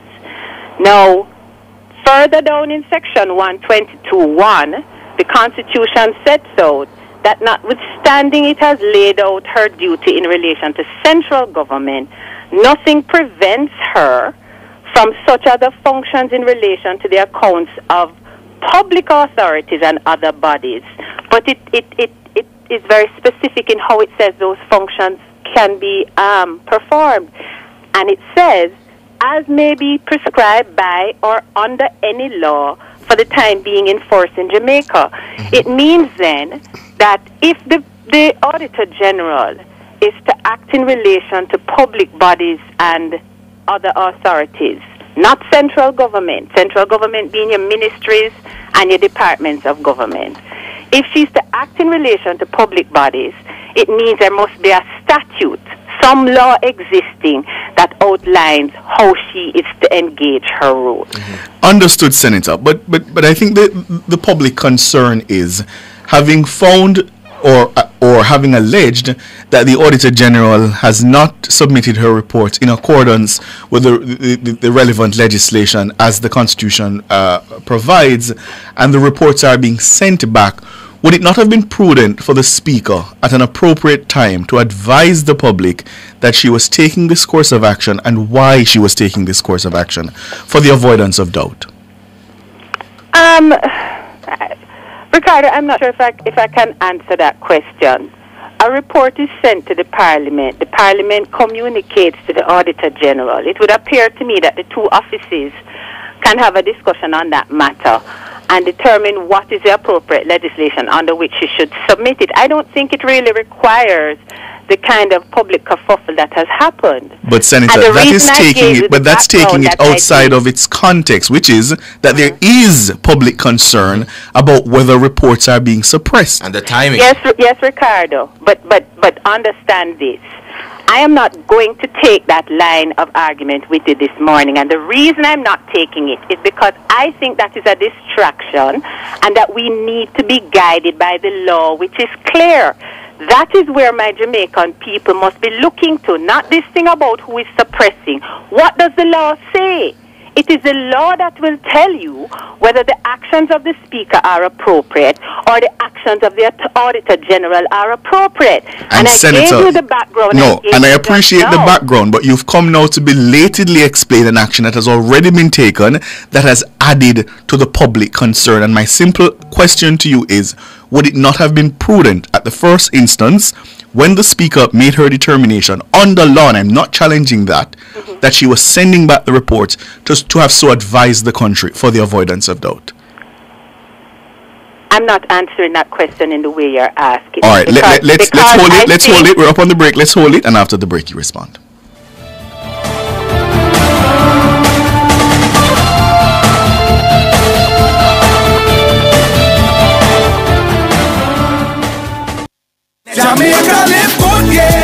Give up every illegal gun. Call the police at 119 or Crime Stop at 311. The time by the Ministry of National Security is 7:31. Yes! Me get the last cheese. Taste the beat. Brothers and sisters, at the end of Easter service, we have cheese. Taste the beat. But one day we're getting a bun and cheese. Taste the beat. Serve, sell me some bun and cheese. Taste the beat. Why, this will go nice with some tasty cheese. Taste the beat. Could I have some cheese, please? Taste the beat. Make we get on real bad with the tasty cheese, boy. Taste the beat with tasty cheese. Did you know that many of my schoolmates have an unhealthy diet, especially at school? And now 23% of them are overweight and or obese? And so one less sugary drink at my school may mean one friend less, or two or three, at risk of cavities or diabetes. And if we're served less foods high in saturated fats, sugar and sodium, it may reduce our risk from obesity, heart disease and high blood pressure. The solution is simple, right? Act now. Let's get unhealthy foods and beverages out of our schools. A message from the Heart Foundation of Jamaica and partners. For all your electrical needs, visit ABC Electrical Sales. They stock a wide variety of electrical supplies including plugs, switches, panel boards and conduits, plus energy-saving fixtures. ABC Electrical Sales stocks brands like GE, Siemens, Philips, Cutler Hammer and Allen Bradley. They also offer free island-wide delivery just to suit your needs. Visit them at Shop 8, Hagley Park Plaza, Kingston 10, or call 876-754-3714-5 or 876-754-3825-8. ABC Electrical Sales, for a better choice in the electrical business. Hello? Yes, dear. But just a call for tell him to get the thing. Nothing says Happy Easter like an Alliance MoneyGram money transfer. And we get something sweet with it. Pick up your Alliance MoneyGram money transfer of US $150 or more from March 18 to March 28th and get an Easter bun and cheese while stocks last at select locations. Happy Easter to you too. Remember, head to the sweetest location to pick up your MoneyGram money transfer this Easter. Alliance! A member of the Sagicor Group. Shop now and save in Active Home Center Home Sweet Home Sale, Wednesday, March 20th to 27th. Take up to 30% off selected tiles, bathroom fixtures, lighting, and so much more. Shop selected 18-inch ceramic tiles starting at $199 plus GCT. This sale lasts for 1 week only, so don't miss out. Visit our showrooms in Kingston and Montego Bay. Conditions apply. Active Home Center. More savings, more choices.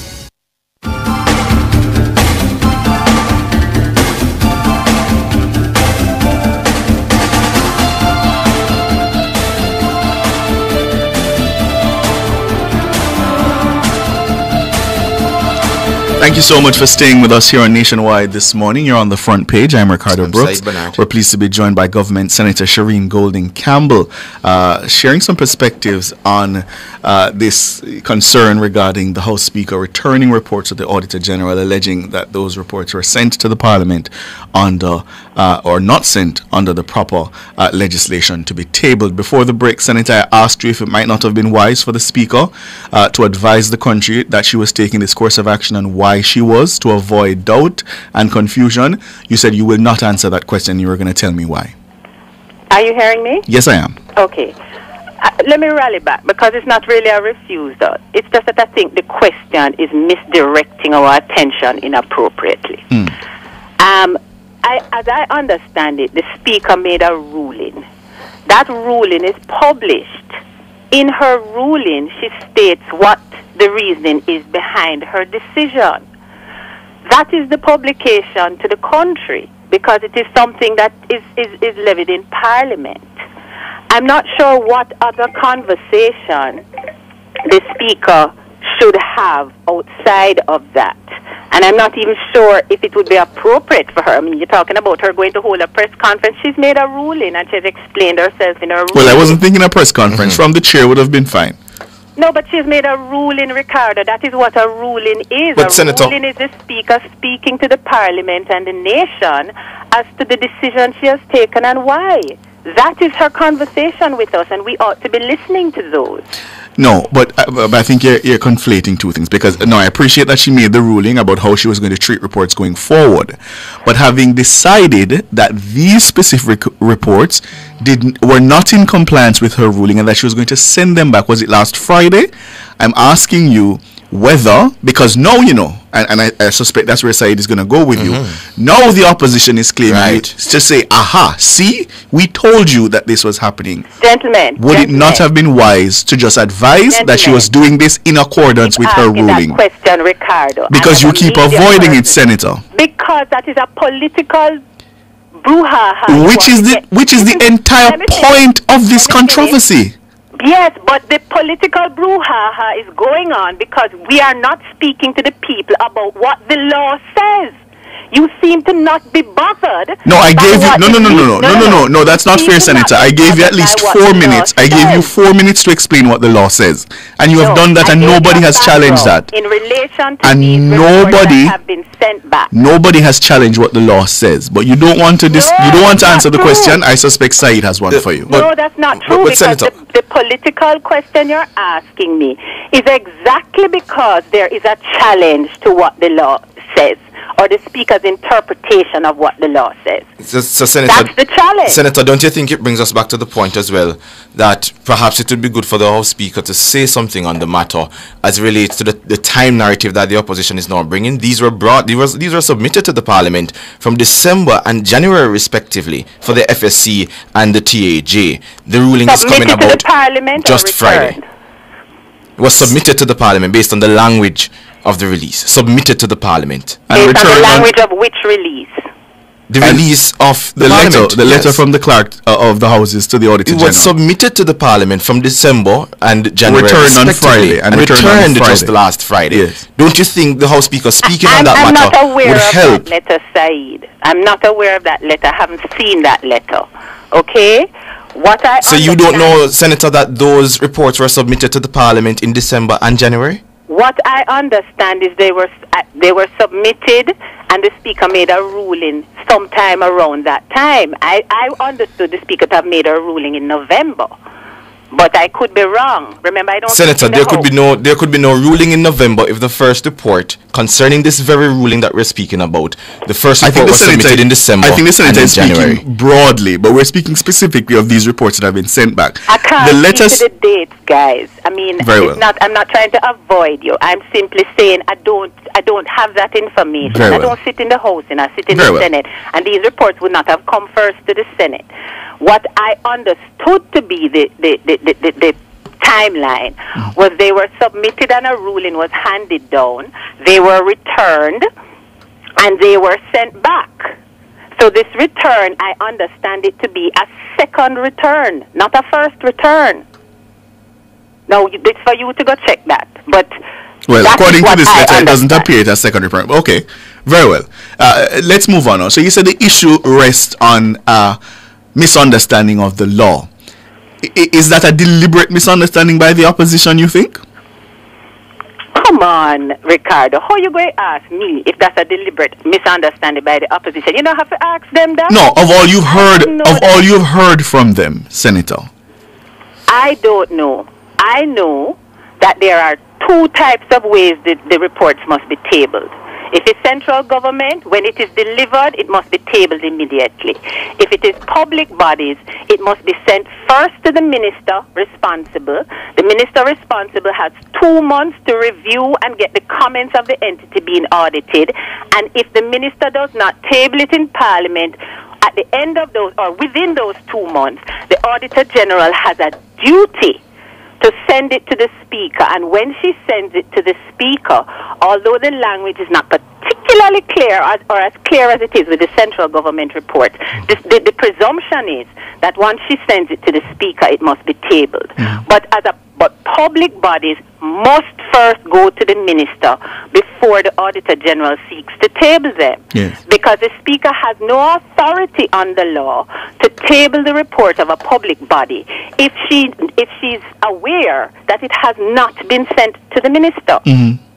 That is really what the crux of the matter is, and it's not a confusing one. Yes. So while you want to draw me in, then you should know me by now when I stand up in the Parliament. I'm really not usually in the political brouhaha. I'm trying to deal with the law so that we can be properly guided as a nation as to how we do things. We do not need to get into a cascade over any and everything. Yes. We need to read the law, and understand what it tells us. And so for you, this is strictly a matter of law, and as you see it, the Speaker is acting in accordance with the law, and therefore there should be no controversy over There this. should be no controversy. Why there is not a question you should put to me.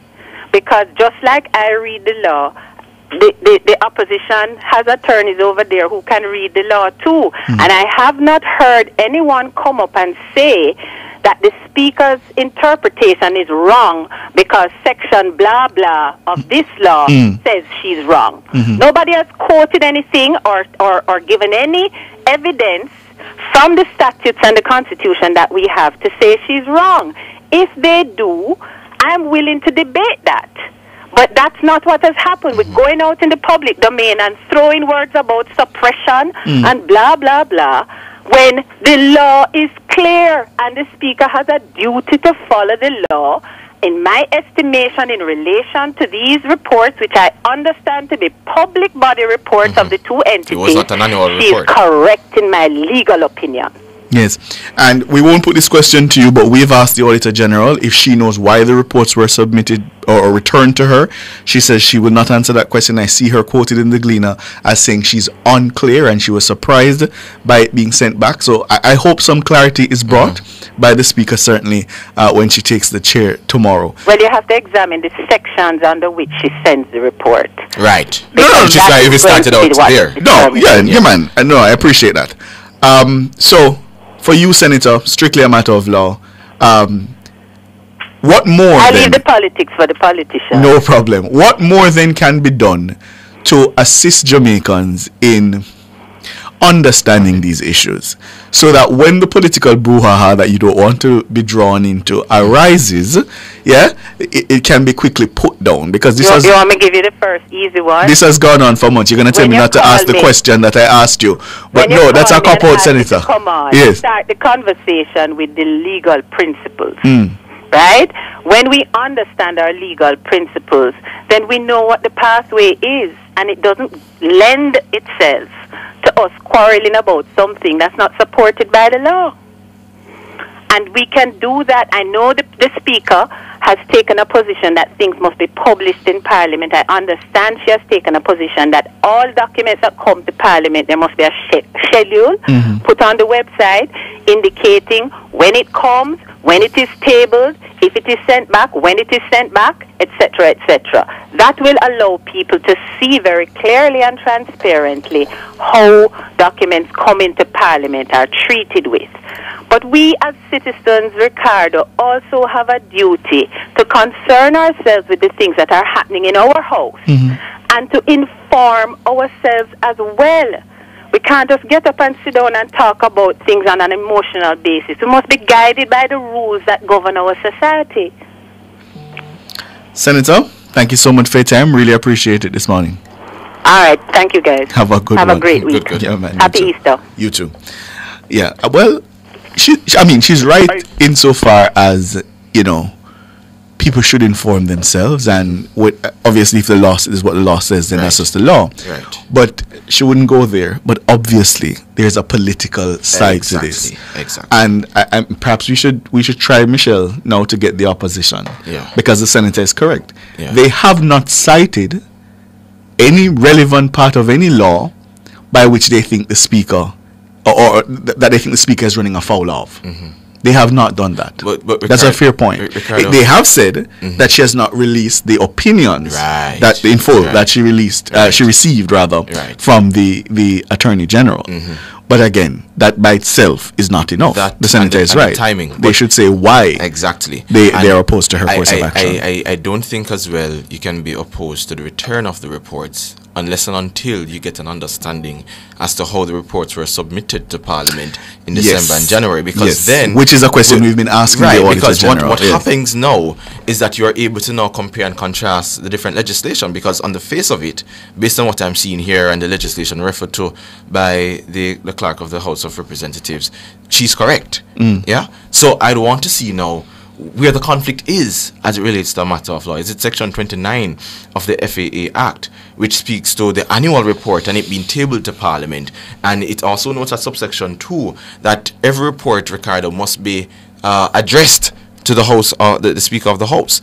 Notwithstanding, though, that further down in the legislation, it does say that that report must also be sent. So it could be addressed to the House Speaker, Ricardo, but that addressed report should to the House to the minister responsible. Should be sent to the House Speaker, and that House Speaker is now the person who would table it along with his observations, having gotten 2 months. It is only to the minister, right? To the minister, right? It's only after the 2 months have elapsed and nothing has happened on the minister's part where it would be submitted directly to the Parliament. But bottom line, based on Section 29, all reports must be addressed to the House Speaker. So in the 2 months that have elapsed, was it sent to the minister and the minister didn't respond? So that's an important question. That's an important question. Because it would be exactly 2 months that now would have been But she's not in a position to answer that question, which is why we couldn't put that to her. So the law, she's correct on the law based on what I've seen from the ruling. Right.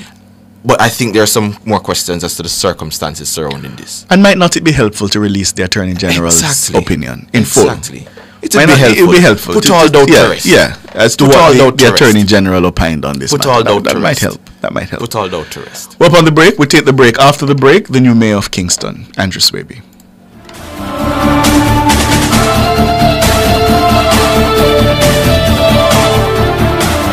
You're listening to Nationwide 90 FM. The time is 13 minutes to 8 o'clock. At Hawkeye, our mission is to deliver cutting-edge security solutions to help you keep track of the things you value most. The temperature by Hawkeye is 27 degrees here in capital city Kingston, also 27 out west in Montego Bay. We're welcoming every woman with a special International Women's Day offer at Sagicor Bank. Women who apply for a Sagicor Bank credit card get 5,000 bonus points with a qualifying purchase within 30 days. That's not all. Apply for a car loan or mortgage, and Sagicor Bank will welcome you with a reduction in your commitment fee. At Sagicor Bank, we want every woman to feel welcome. Conditions apply.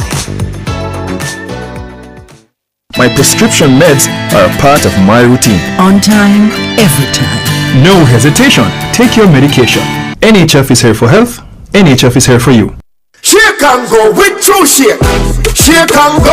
Grab a true shake and go. When me have to put in the work, but I'm moving slow. Grab a true shake and go. School time and not joke time. Office study hard brain full time. Grab a true shake and go. When we up in the gym, we have to stay healthy and fit. Grab a true shake and go. Shake and go with True Shake. Packed with 9 grams of protein, 24 key vitamins and minerals to keep you going. Grab a true shake and go. Big sale now on at Cameron Industries. Up to 50% off quarter and 5/8-inch furniture ply and other items.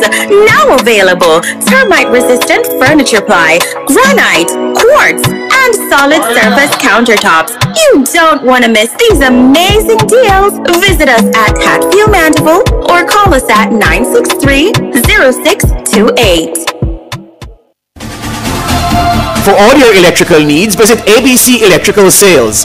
They stock a wide variety of electrical supplies including plugs, switches, panel boards and conduits, plus energy-saving fixtures.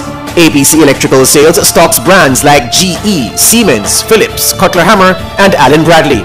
They also offer free island-wide delivery just to suit your needs.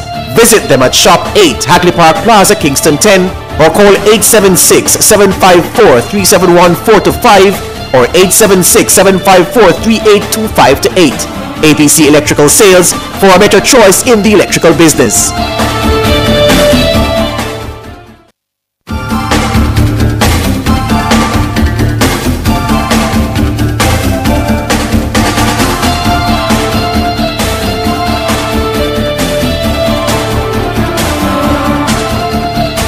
Minutes going up to 8 o'clock. Thank you so much for staying with us. We're still on the front page and we turn our eyes now to the new mayor of the KSAMC. The KSAMC has allocated $25 million to upgrade 7 bathroom facilities at markets in the Crossroad and downtown Kingston areas. And Mayor of Kingston, Andrew Swaby, made the disclosure following a tour of the Coronation and Crossroad markets last Wednesday. For more on his plans for the KSAMC as the new mayor, we are joined by the chairman and mayor, Mr. Andrew Swaby. Good morning, sir. Good morning, Syed and Ricardo. Good morning. Thank you so much for joining us on Nationwide this morning. Well, first of all, we see that you've done a tour and allocated some funds to upgrading facilities at markets. What are some of the other plans that you have in store for Kingston and St. Andrew? Well, thanks for having me. I'm big on the whole thing of issue of cleanliness of downtown and the city in general. As a matter of fact, as I finish have this conversation with her, I will go down to a meeting with the Solid Waste, the Executive Director of National Solid Waste Management Authority. Because we can't deny that our residents' garbage has not been collected on a timely basis. So I just want to sit with Audley Gordon. And I've sit with him in the past while I was on the minority side and had several discussions with him to see how best we can partner to deliver a better service to the residents of Kingston and St. Andrew. But also a major part I want to have a discussion with him today would also be the whole issue of cleaning up the downtown and these town centers. We obviously don't have the resources to deal with all at once, but we will certainly see how best we can phase it and make sure we're constantly cleaning and putting a proper maintenance system in place. That means that we can keep our city clean. And as it relates to downtown, Mayor, a lot of the times the sewage and the garbage, and I saw when you were just installed as mayor, you were saying you're asking the citizens to help to keep the place clean. Isn't that perhaps an unhelpful call, given that the situation continues to happen over and over again? Well, first of all, I believe that I know the situation continues over and over, but I believe that we should have constant dialogue and working with all the partners. So my approach will certainly be an approach where the Public Health Department will be at the table, National Solid Waste Management Authority, NWC, and so on. They will be there at the table, and won't be just for it. I intend to have quarterly meetings with them. Yes, we have committee meetings at the KSAMC, but for example, like the President also have a quarterly meeting with all the stakeholders where we contact and put it in place. We're also looking also at how best we can have persons, for example, our municipal police, environmental ward, and how we can expand those teams and work with that. We also have to look at the infrastructure that we have. For example, if you go around the park, St. William Grand Park, a lot of persons do urinate around that park, yet there are urinals inside of the park. I know first will tell me about the whole issue of it. Is it open at all times? And we have to look at those issues. And we have to educate the public also about on these things. So, yes, I understand, but we cannot be daunted with it. We have to keep pressing and making sure there's clearly a need for public education, but to make sure that we achieve these things. When can the citizens of Kingston and St. Andrew expect you to start implementing some of the promises the People's National Party made under its manifesto? For example, you're supposed to make a greater push now for accountability. You're supposed to have quarterly media briefings to update the citizens of the activities of the local councils. You're supposed to publish your annual budgets in print, electronic form, and on social media. When can we expect that to start? I just appreciate now that for the last week or so I have been going through a situational briefing, but I can clearly tell you that 3 months from now we'll be having our first press conference where the CEO and myself will address those issues. We are going. After putting our committee in place, I'll have to accept the budget that was presented to the minister, and we're going to have our first town hall meeting around the budget, just to say to persons, hey guys, this is the budget, and let them have a better understanding of how the KCC is operated. So I would say within 3 months, you'll see a major shift in that direction. As it relates to your parish safety councils in the municipality, what's your timeline for that? Just repeat for that for me. Your parish safety councils. You also promised parish safety councils comprising police divisional commanders, churches, the SDC principals, service clubs, and community organizations. We're going to make a major push on that. I will tell you. I mean, you said earlier on about the transparency issue. I was looking at the local, and I'm not avoiding the question, I was looking at the local public accounts committee, but for us to have that, you have to have a parish development committee. So we are going to meet with SDC and see how best we can put and see. I can't give you a timeline now because I would have without the benefit of talking to the SDC and see how best we can do it. But it is something that we are going to achieve within the first year of this council. Yeah, Your Worship, you would also know that one of the significant challenges in the city is the enforcement of the building codes. Rogue developers not complying with permits. You would know well, the Integrity Commission just recently very critical. The DPP also critical. What can the citizens expect? And if nothing changes, how should they judge your tenure if nothing changes on enforcement? The citizens can expect that we'll be having some robust discussions with the citizens and developers. But haven't we been talking about this for quite some time now, Mayor We Swaby? have been, but you wouldn't expect that right away. I'll jump in the thing. I have been very critical of myself of the KCFC and how it handles. Which is why we'd expect that coming to the seat now, you'd be ready to go. Because you know all the problems, you know the lack of enforcement, you know how long it's been going on now. Why aren't you ready to go?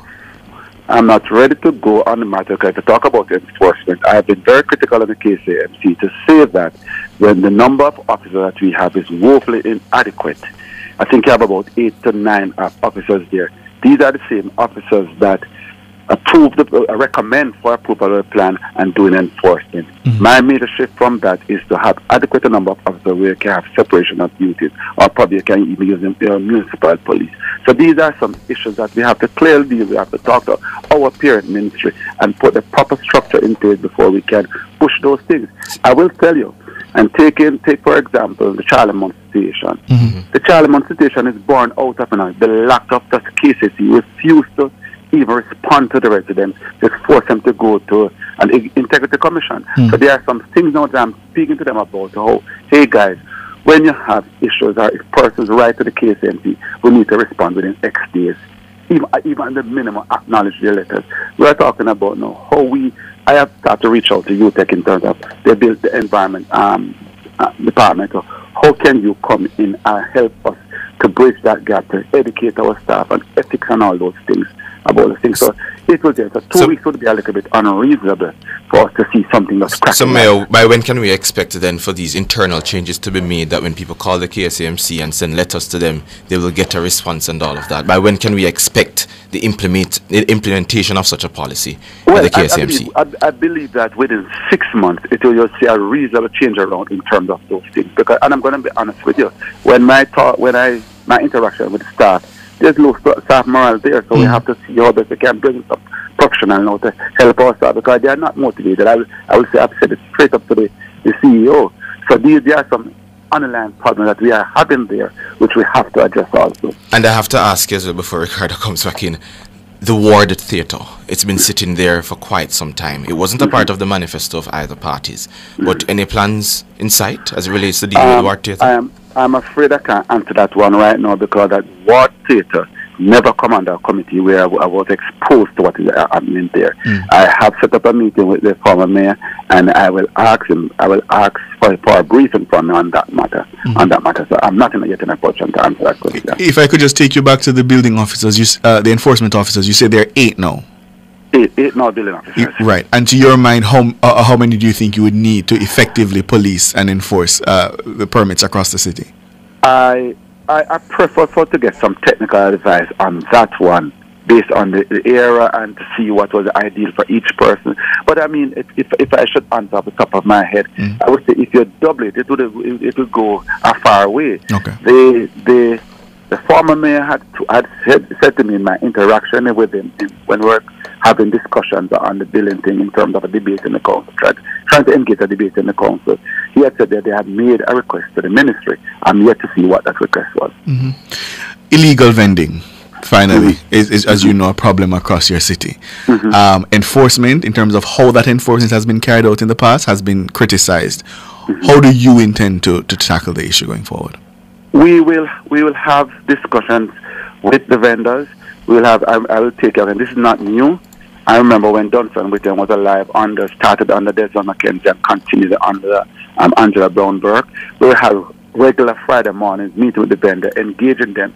They say what some of their issues are, and obviously what some of the issues are is the condition of the market, and we try to see how best we can deal with it and talk to them. But I don't want to reach a stage where you're talking about person run down purses to get them off the street. That's not where we are going. We are going, yes, we have to be firm at times, but it does not necessarily have to be firm in that regard. We have to see working hand in hand with the vendors to make sure that we achieve that. All right, 3 low-hanging fruits for you that you think you can hit off at least in the next month, 2 months, 3 months. Well, we have started one. I mean, we're doing the deal with the procurement now. The first one is the bathroom, as you have indicated in your opening remarks. The second one, we're talking about having some cleanup, in the major town centers. And obviously, I will tell you up front, we have to go after the revenues. There are a lot of revenues out there for us that we have not collected. We have to go after it to make sure that we are in a position to do some of the work that we want to do. All right. That's Andrew Swaby. He's the new man in charge, the new mayor of Kingston. Thank you so much for your time. Really appreciate it, Mayor. Thank you. Have a good one. Up next, across Jamaica.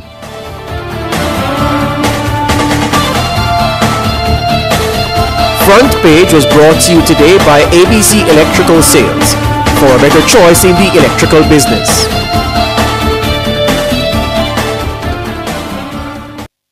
You're listening to Nationwide 90 FM. The time is a minute after 8. From the mountainside to seaside, countryside to townside, inside and outside, it's across Jamaica this morning. With Across Jamaica this morning, I'm Ricardo Brooks. Health and Wellness Minister Dr. Christopher Tufton says the Know Your Numbers Road Tour has been successful in detecting life-threatening diseases or persons at risk for these conditions. Persons were also fitted for dentures through the Second Chance Smiles program. He says some 25% of those screened have presented with an issue and have been referred for follow-up care.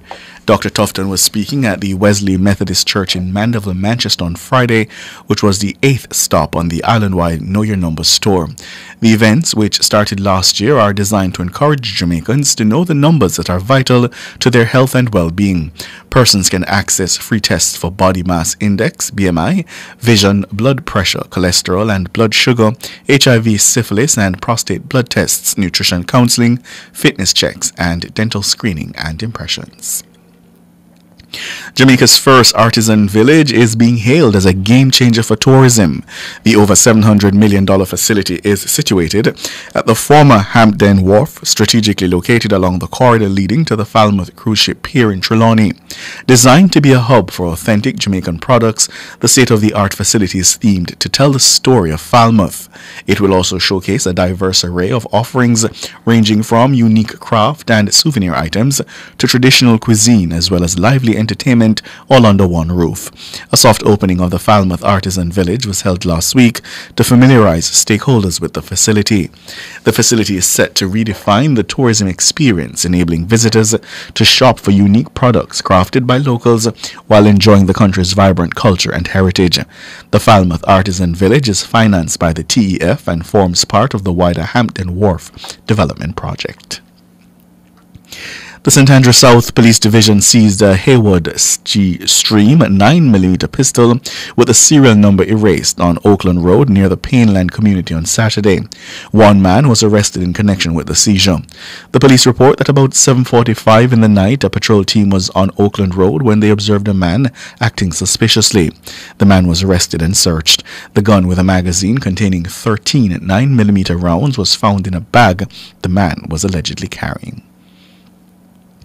20-year-old Peroy Knowles of Friendship Pen in Morant Bay, St. Thomas, has been reported missing. Mr. Knowles, who is of dark complexion, slim build, and 173 centimeters or 5 feet 8 inches tall, also sports a braided hairstyle. The Morant Bay police report that he was last seen leaving his home on Thursday, March 21 at about 5 p.m. He was dressed in a black t-shirt, black cut-off foot pants, and a pair of slippers. Efforts to locate him have been futile. Anyone knowing the whereabouts of Peroy Knowles is being asked to contact the Morant Bay Police at 876-982-2233. That's 876-982-2233, the Police 119 emergency number, or the nearest police station. The National Water Commission, the NWC, is advising that its Claremont Water Facility in St. Anne is out of operation due to an internal electrical problem. This is causing disruptions in water supply to NWC customers in Claremont, Stearfield, Orange Park, Golden Grove, Alderton, Lidford Housing Scheme, and Rural Retreat. The NWC says its maintenance teams have been mobilized to have the issue resolved in the shortest possible time. That's Across Jamaica this morning. I'm Ricardo Brooks.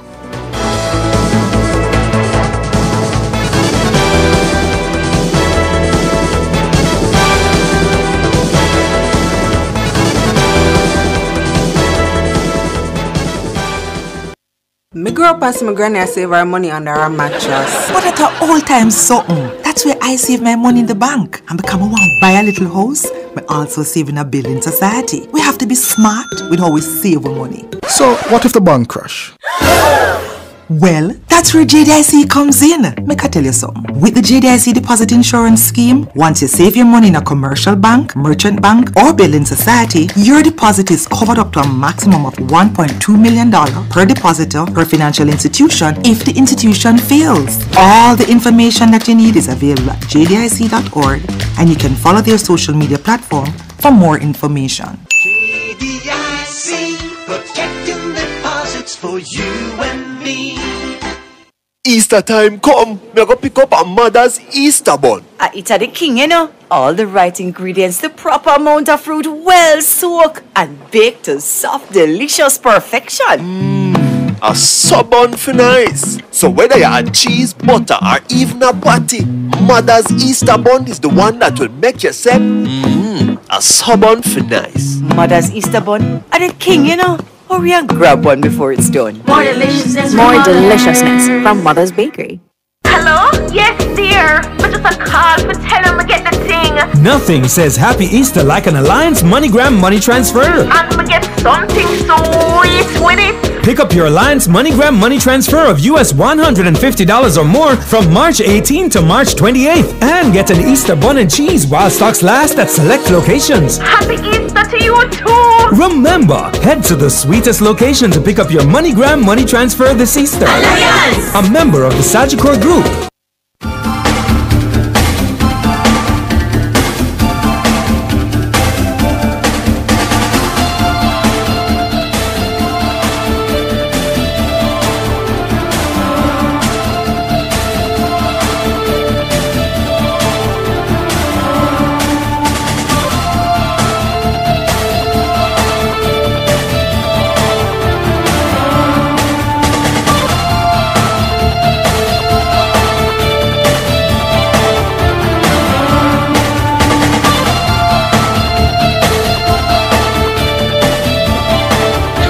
It's 8 minutes after 8, and now we look back at Champs 2024. Kingston College landed its 35th hold on the Mortimer Geddes Trophy after retaining their boys' crown, while Edwin Allen secured a 10th girls' title as the 113th Boys and Girls Athletics Championships climaxed at the National Stadium.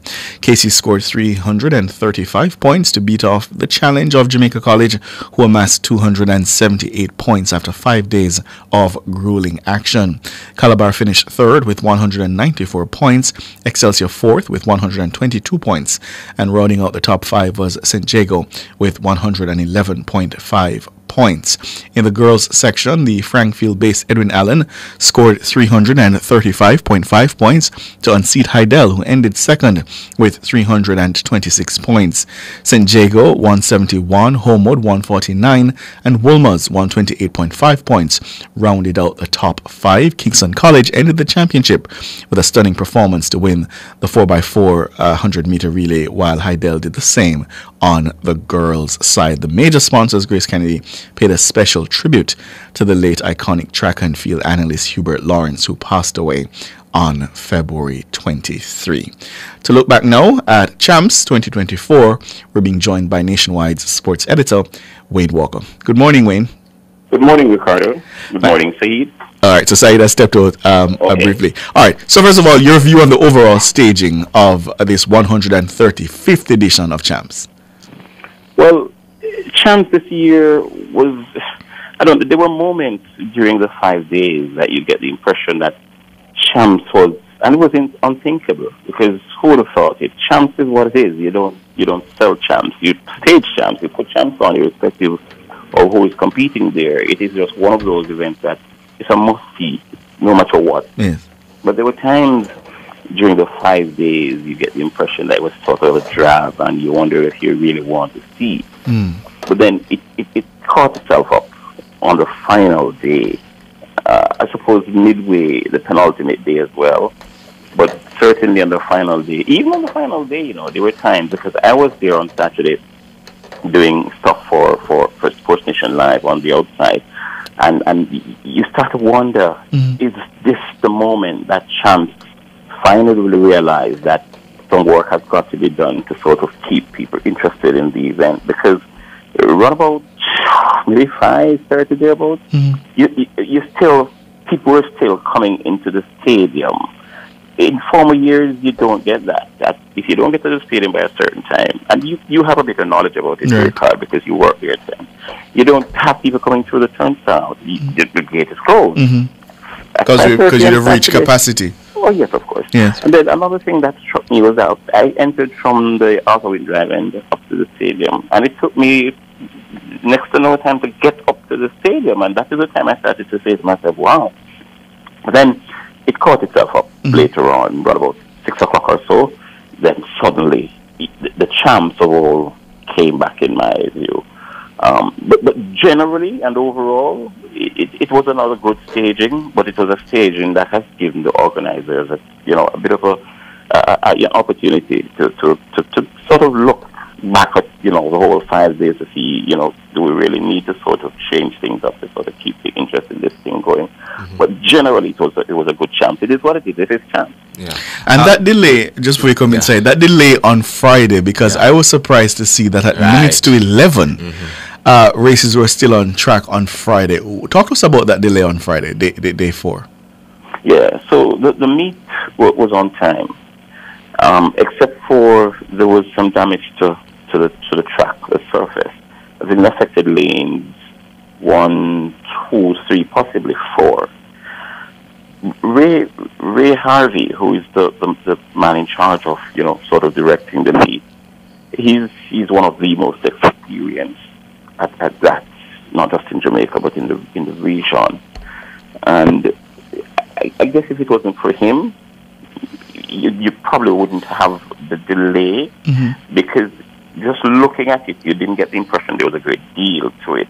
But he's such an experienced man, and when he looked at it, he realized that no, this could be injurious to the young athletes, to any athlete for that matter. It's a little bubble under the surface, and it needed repair. And so they made the decision to sort of delay it a bit and to get it sorted. So they called the stadium staff, and they came by and they sort of repaired the area. But then you needed time for it to dry out, and they started maybe an hour after the repairs, and after that they realized that it still needed a bit more time, and then so the decision was made to push the events that were scheduled for that time back, and hence you got the long delay, and ultimately the athletes having to stay there. I mean, there are many people who told me that when they turned the television sets on, or the gadgets where they were watching, they thought they were watching replays. I did too. At first I did too. I was surprised. Because I was surprised. A lot of persons on social media was like, why am I still at stadium? And I'm like, oh. Yeah. Okay. And I don't know if they could have done anything different. Maybe start the next day earlier and have them come to do it, because one of my fellow journalists, he didn't tell me personally, but I was looking at his post on a group that I was in, and he was saying that at 1 a.m. he lives in Catherine, and he said at 1 a.m. he saw St. Jago, I don't know, couldn't be athletes, but supporters. I'm sure it wasn't athletes. I'm trying to remember if he said athletes, but I don't know why the athletes would be out there, because they would normally be together. Right. But some people coming from the stadium were waiting on taxis in Spanish Town at 1 a.m. Oh, wow. And yeah, so I don't know if they are organized. I don't want to come down too hard on them, because I don't know what the intricacies were with the schedule, and if they could have moved it to the next. But I remember one year when an event was run the Sunday morning because they couldn't sort it out the Saturday night. So I was just wondering if they couldn't have gotten things together early Saturday instead of starting at the time they did, just to facilitate those and so on. But it is chance. I think we saw everything at this year's championship. Well, Wayne, talk to us about the standout performances. Jamaica College, for example, sweeping the 800 meter, the rebound of some corporate area schools as well. St. George's College, Queens, Alpha. Yeah. Well, JC, the Saturday afternoon, it was just fantastic to watch. Who does something like this? To sweep the 800 meters is not easy. But then we all know that Jamaica College has a powerful hold on the 800 meters, and they showed the sort of dominance throughout the season that it wasn't surprising. But then yes, to sweep it was a step too far, really, and it was just fantastic in the early part of Saturday. In fact, it's a surge that a lot of people were expecting, and at one stage after 2 events they had about 25 points because they got the Quinilla. And then they got first and must be 6 in the next one. And it was just really, really surging and flying at that time. Stadium was buzzing and so on. But then if you're a regular champs watcher, you were following the different meets throughout the season, you knew JC was going to surge at that time. I don't think it bothered Kingston College or the others who were contending for the major honors. But yeah, it was just brilliant to see, because I can't remember anybody sweeping the 800 meters and so on. You asked me about the resurgence of Wolmer's. I really don't think it was really resurging. What happened is that there was this iconic race at the Corporate Area Championships at JC that was covered on Sports Nation Live as well, where the 4x400 meters was to decide the Corporate Area champions, and then Excelsior was just funning on that Saturday afternoon, and they really put Wolmer's to the sword. And so it was a revenge. It was a massive battle between the two. It played out in front of people who were following the events right throughout the season. So when they were watching at the stadium, they knew they were watching something fantastic. It was a battle between two schools who were battling for that coveted title. And to be corporate area champion, especially amongst the girls at Champs, is a huge thing. And so Wolmer's got revenge. Not only got the revenge, but they scored unprecedented number of points at championships. So Michael Carr, who is a resident analyst on Nationwide, and who you'll be hearing exclusively in the Olympic Games this summer, he's the head coach at Wolmer's for over 3 decades, approaching 4, and it was just a wonderful moment for him. St. George's College, yes. Who can forget that runoff that they had by amongst themselves and the clock? To run alone, trying to get a medal in the 4x100 meters is not easy. And to see them do it on Saturday, I was happy that they got a chance to do it. They ran in the same lane. They were told what time they needed to get on the podium, and they did. They got the third place, and it was just fantastic to see. But generally, as I said, the previous time you spoke with me, I think it was on Thursday, that St. George's is slowly getting their program together. Gary Smythe over at Mushet must also be given a great deal of right, because that was my next question. What do you make of the performances of the smaller schools, the smaller track programs? Mushet, Sydney Pagan. Yes, and Alphonsus Davis. Yeah, Mushet got back-to-back victories on Saturday in the 200 meters.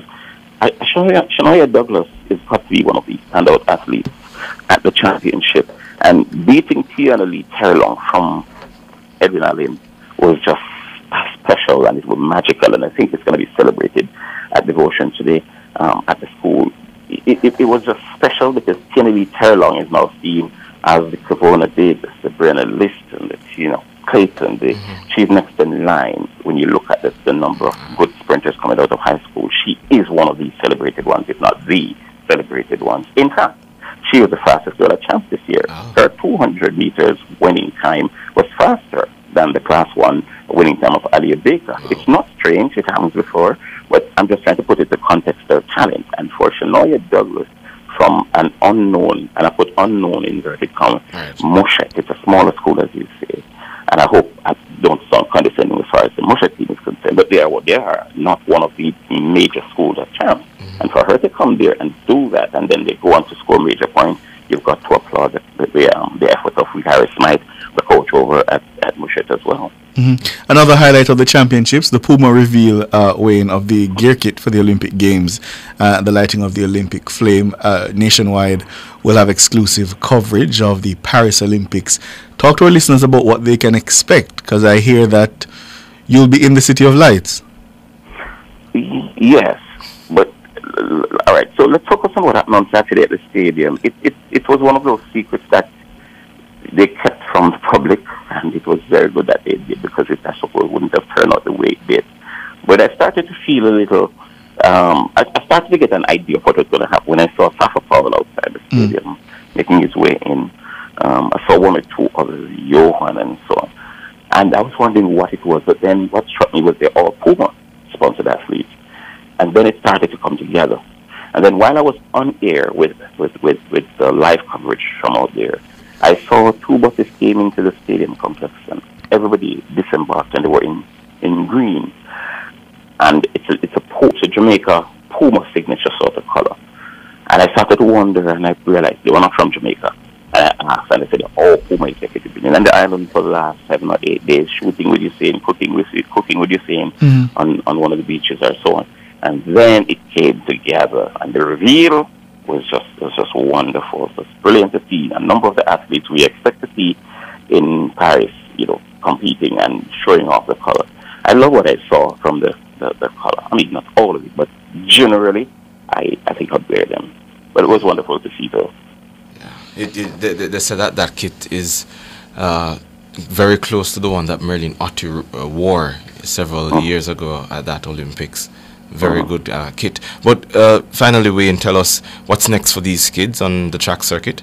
All right, so the Carifta Games, the annual Carifta Games, they're heading off to St. George's, Grenada so to compete in the Thursday games, and it is one of the events that you know who's going to dominate, who's going to win. The question is how many medals will Jamaica win? You know, it's normal for Jamaica to win upwards of 80 medals and so on, and you expect them to do so again this time. A number of the champ stars sometimes don't turn up at the Thursday games because there's a different qualifier for the Thursday game. They have a different championship qualifier for that over 3 days at the stadium.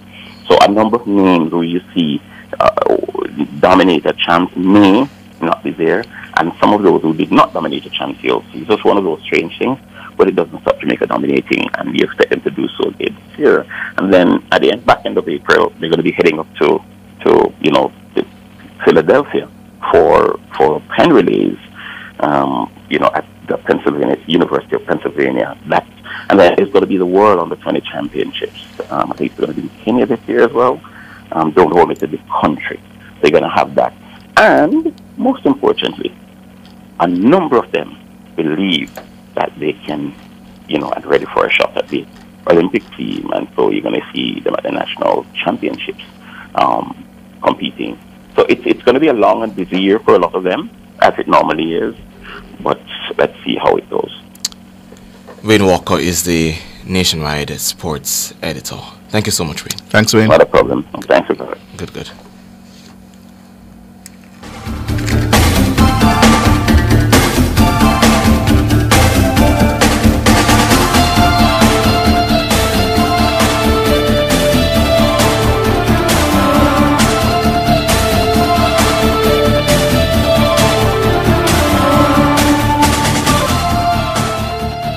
Importers, the Jamaica Customs Agency is revolutionizing your clearance experience as our contactless clearance process becomes mandatory on April 2, 2024. This process will facilitate the clearance of all non-commercial personal shipments at our seaports with a CIF value of less than $5,000 being inspected by customs without you or your agent present. You're encouraged to make your payments using our customs mobile app, JA Customs Connect. Fees payable to your shipping agent and warehouse operator remain applicable. For further information, contact your freight forwarder or email contactlessclearance@jca.gov.jm or call 876-922-5140-8. The JCA's contactless clearance process is convenient, efficient, and secure. Jamaica Customs, keeping our customers in focus.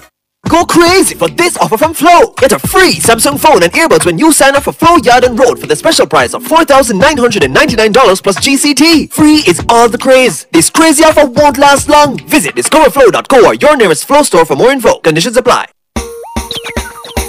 Remember, every dream where you have, remember everything where you plan. With JN Bank, anything possible. With a little savings in your hand. Save so you can build the house, buy the land. You have goals and dreams, make a plan. Save so you can. Living your best life and making memories is priceless. But saving little by little is what makes it affordable. Stop wishing you could. With your JN Bank savings, you absolutely can. JN Bank will help you find a way.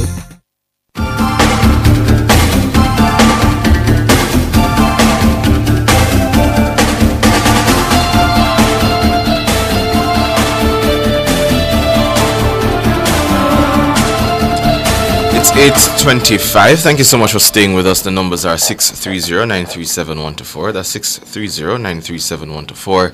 Or digital line 618-8255. Good morning, Richie. Good morning, Marcel. Not hearing you, Richie? Good morning. Good morning, Richie. What's up? Welcome. No, I'm not hearing. No, Richie. can't hear Richie. I'm saying, next, 630-937-124, 618-8255. Richard, good morning. Good morning, Richard. Salamat pagi, gentlemen. I'm saying good morning in Indonesian. I take off 1 star off of your show. You call it the big show. No, you lost the title in my book, because of one guest that you carry on, which I think no ready is prime time, Now, I have been listening to the announcement about the heart program with getting young people to go in, and you guys don't tell us what is the criteria. Because if there must be a criteria, maybe subjects or whatever. Do you have to have any subject or what amount of subject? And that wasn't spelled out. I think the Prime Minister just said the Member of Parliament was supposed to choose 30 from each constituency. But I didn't hear another criteria. We could check for you. Yes. My other thing, a lot of our young people, when they go into the workplace, they have attitude and they're lazy. This is parental problem. Kids must grow up with shows and be taught to be industrious and to have work ethics from an early age. And I just can't understand why parents are left alone. Parents must be pressured by the government and by institutions to let them know that you have to play a role and stop playing around. Because if we want a better Jamaica, parents must play a decent role to get their kids to a certain standard. Then society will do the rest. It's beyond me. I'm not of these kids that spend most time on social media and no accountability by the parents. This issue needs to be dealt with expeditiously. And my final point is so quickly. Next month, the first of next month, taxi fare is going to go up. I hear nobody putting information in place. How much? Because people are going to charge what they feel like I said they don't know. These things must put in place from now that when April 1 comes in, everything rolls smoothly. And instead of having the chaos. And I blame the media also for not pushing this thing forward also. Because I don't think the people who worked at the Transport Authority have much brains. So you guys have to be the brain for them. You don't think that's an undue burden, sir? Pardon? You don't think that's an undue burden? No. Okay. Because you guys are the watchdog for Austin. Alright. I do agree that the people at the Transport Authority don't have any brain. But I hear you, Richard. Thanks for the call. I appreciate it. My pleasure, man. Alright. 630-937-124 618-8255. Richie, good morning. Good morning. Good morning. You hear me clearly now? Yes. Hearing you clearly. I'm having a network problem since last week. Me too. But anyway, that senator that you interviewed this morning, what's her name? Shireen Golden Campbell. Shireen Golden Campbell. Yeah. Well, if I didn't have a lawyer, I think I would think about her. She's good. Yes, anyway. She's very good. She's very good. Extremely good. Not very good, extremely good. In the Bible, God said, the devil is a liar. He's a liar from the beginning. He speaks no truth. There's no truth in because him. He speaks no truth because the truth is not in him. Am I good in my talking now? No, Richie. No, Richie. Richie. Listen. Withdraw that. Withdraw that, Richie. Okay, I withdraw it for the sake of my time. Anyway, again, the Bible talk about will God give 5 talent to one man and 5 up to another. If there's the one with the 1 buried, and he give it to the one with the 5. I look on that one man with the talent, 1 talent, as the PMP party with Michael Manley and PMP with destroy the economy.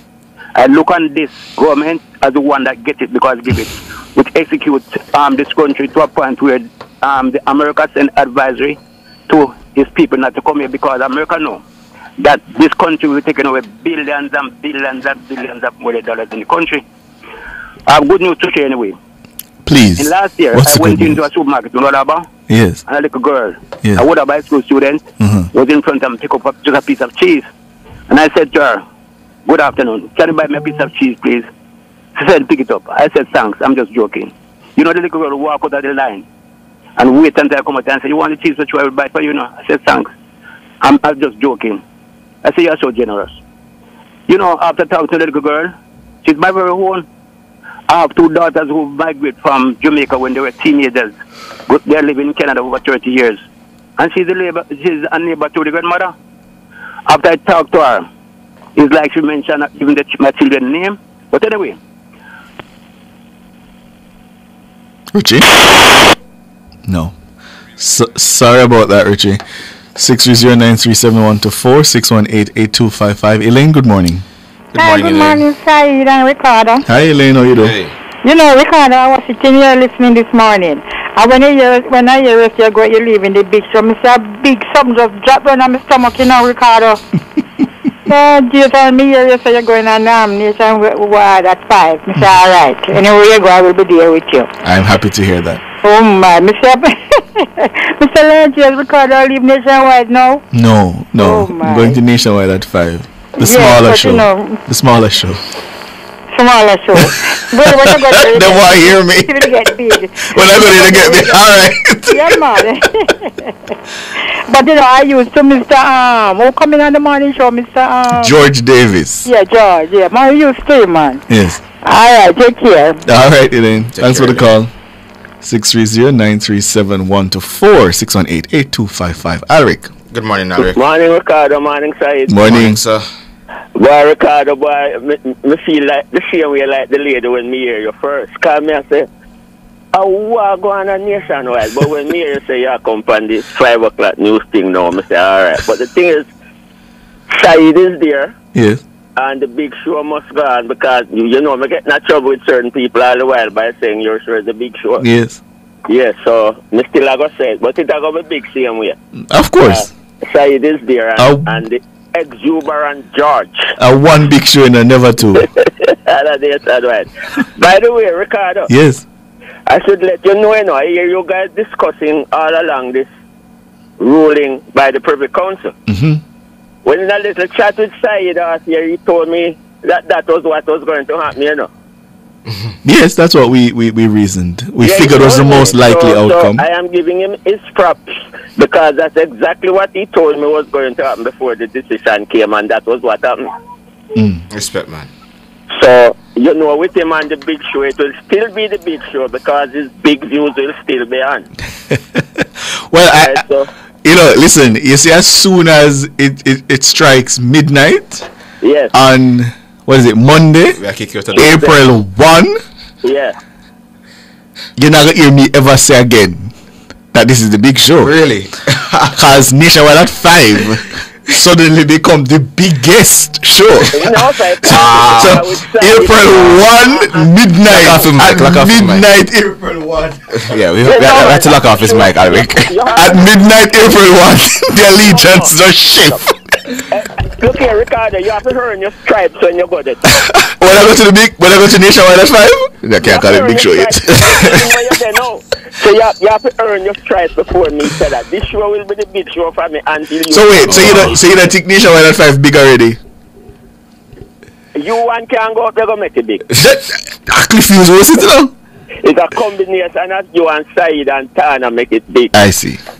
Right? So you are one turn. And I am coming from Nationwide at 5. Alright, boss. Say go, Alric. Yes, here's one thing I want to discuss with you. Yes. I listened to the senator this morning. Mm-hmm. And I am wondering if before you leave tomorrow morning you can get the leader of the opposition, because what the senator has been saying, you know, it rings a bell. Show me proof that we have violated. Bring the clause to show section why that. Yes, I think that's a fair. I think that's a fair call by the senator. Because look, why I think it is a fair call. And the original, I learned the lawyer, Mr. Buchanan, said a couple of months ago that he made a certain statement because the Jamaican people, you have to, if you don't talk to them that way, they do not understand, which I shelve and ran him away with. Now, these class things and these laws and so, it is said that, which I beat down that lie, that most Jamaicans don't read. Oh, you think that's you think that's not true? You think it's up to the legislators and you guys to break it down in simple Jamaican language so that all of us can understand and pick sense out of nonsense. Now that we have heard the side from a JLP senator, I think we should also hear the side from a PNP senator and to come and prove that section, that class, that whatever you want to say, says that so we can know who is really speaking the truth, and it is just a political thing that they want to create the politics and to create this a political point. We can't afford to let the political points diminish what is happening in the country. Yeah. It's a fair call by the Senate, and I agree with her. Yeah. All right then. So all right, yeah, man. You guys have a good day. You too. All right, and sad to see you leave the morning show, but just join me 5 o'clock on Nationwide at 5, man. All right. So, you don't have to wake up early again. That is maybe where you want. I would love to take all my listeners with me. Yes. Yeah, but I'll miss you guys. We had some nice chat on the program. You know, can't call Nationwide at 5 because them not one calling over there. Yes, they do. Yeah, but we can't discuss certain things over there because you were the guys who do the heavy lifting early morning with some of the people. Well, that is true. That is true. That is true. All right, guys. All right, yeah, man. All right. Yeah, man. Take care.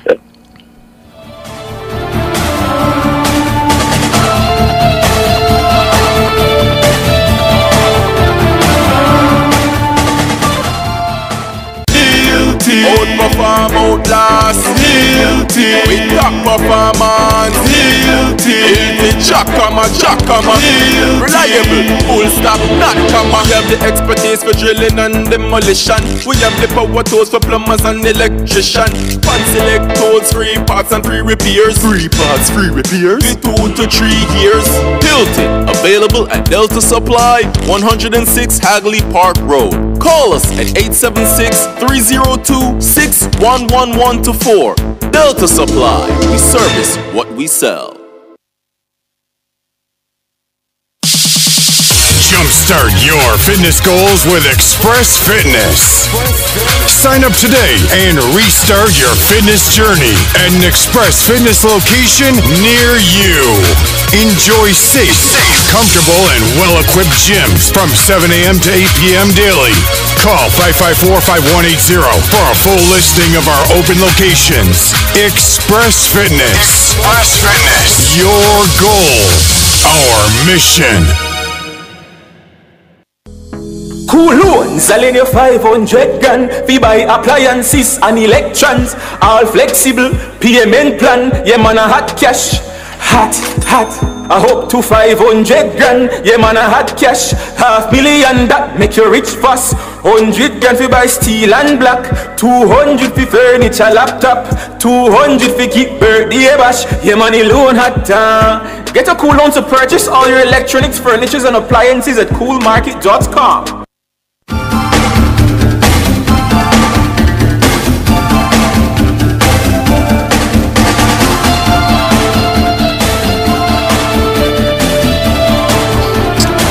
$8:39. Good morning, Marie.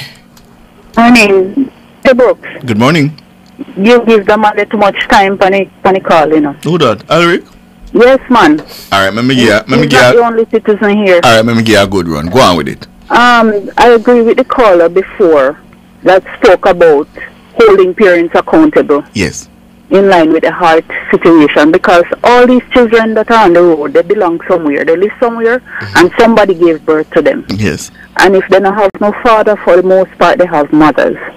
And so, and we know that there's going to be a pushback with these children who don't know how to work, don't know how to hold themselves accountable to time or anything. And now they're going to go into the heart space, and this thing needs to work. But remember, sorry for interrupting, but remember that's also part of the program, because the Prime Minister did say for some of them, they may already have the skills, but it's the work ethic that needs to be worked on. So the program will provide that opportunity as well. So we need to know how it's going to work. Yeah. Because remember, these children were out there for whatever reason. It's not just the money why they weren't going to school or weren't doing anything. Some of them just can't work with anybody because they're not here. Most of these children were on the streets drinking that pee-pee-looking thing and smoking weed. Their ears doesn't work, right? They just do what they feel. So now they're going to go into a system that needs to be managed. They need to be managed, so somebody needs to hold into a higher standard, and it's going to be the parents. Or else they're going to end up back on the road or end up back at home, and the parents still feeding them. They are doing that now. They're enabling them now for the most part. And so they will feel that I don't need to do this, I can go back home then.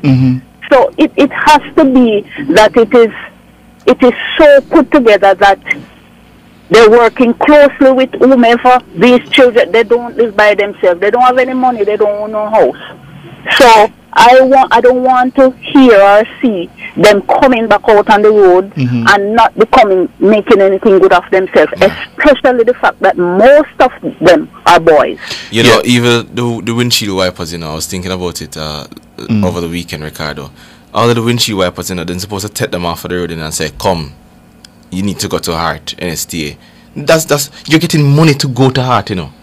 It's almost like a job, you know. So the money that you try and hustle up on in the road to like and that was my point exactly. Go to heart.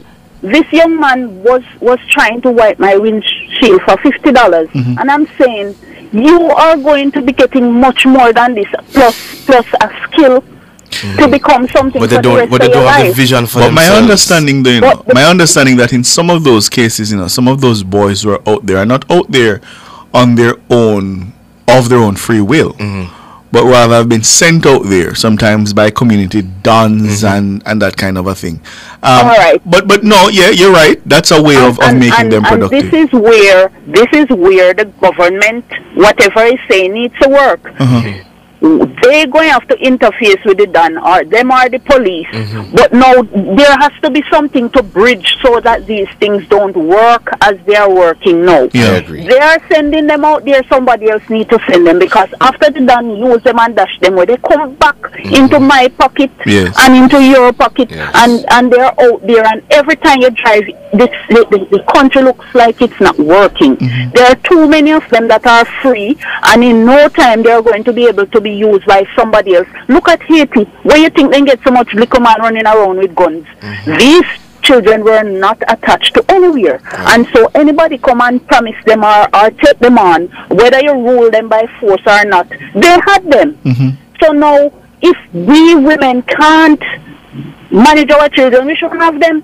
And if we have them and we can send them to school for the most part and we're getting help, we still have to be able to say, okay, it's my child, so if they're not hearing or they're not going to appreciate the help, me go and help them to appreciate it. Or they find another way out, whether in the army or however it is, but it cannot be that the system looks so much that it's not working. You said where are all these children coming from? You said something a while ago that I want you to repeat, which is that if you can't afford the children, then you should take the necessary precautions not to have them.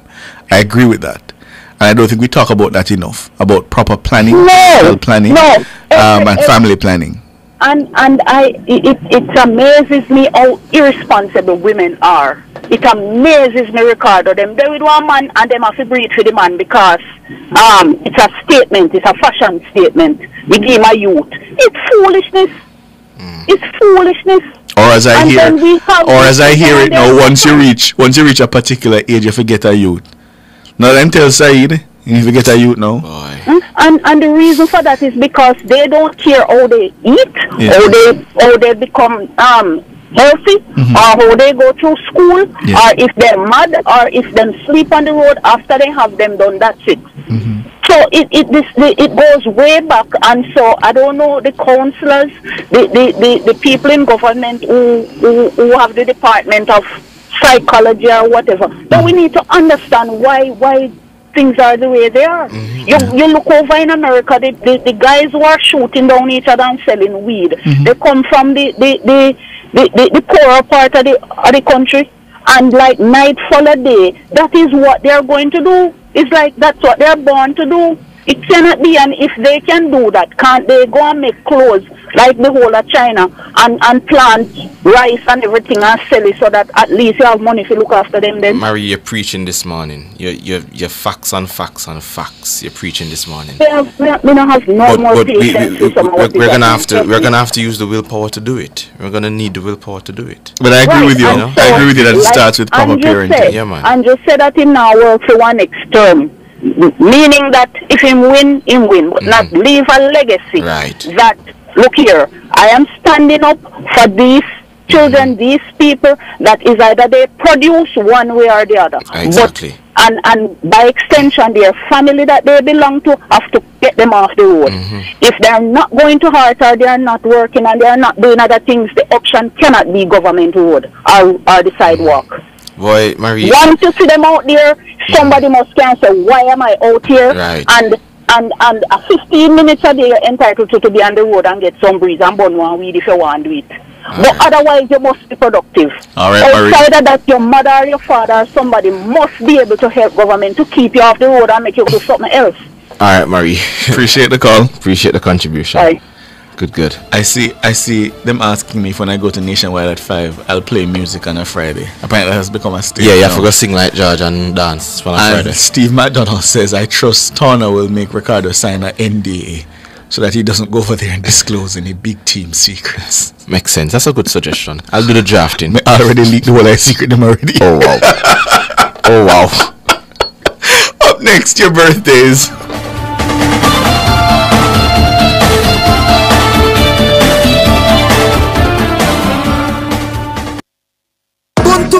Bun to me cheese, give me yummy. Bun to me cheese, give me yummy. Don't stop at just a one slice, please. No other bun, perfect for me. Yummy, for real Jamaican flavor and quality for sure. This Easter, make yummy the bun to your cheese. Yummy, give me yummy, give me yummy. For the Easter, yummy bun zeta, yummy for me family, yummy for me sir. Bun to me cheese, yummy. Bun to me cheese, best bun. Give me yummy. Hello? Yes, dear. But just a call for tell him to get the thing.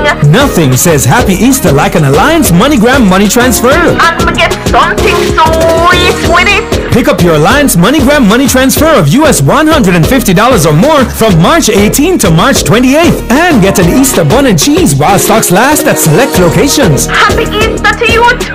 Remember, head to the sweetest location to pick up your MoneyGram money transfer this Easter. Alliance! A member of the Sagicor Group.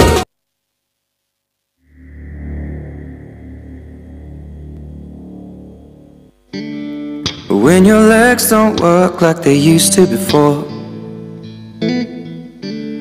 and I can't sweep you off of your feet, will your mouth still remember the taste of my love? Will your eyes still smile from your cheeks? Darling, I will be loving you till we're 70. And baby, my heart could still fall as hard at 23.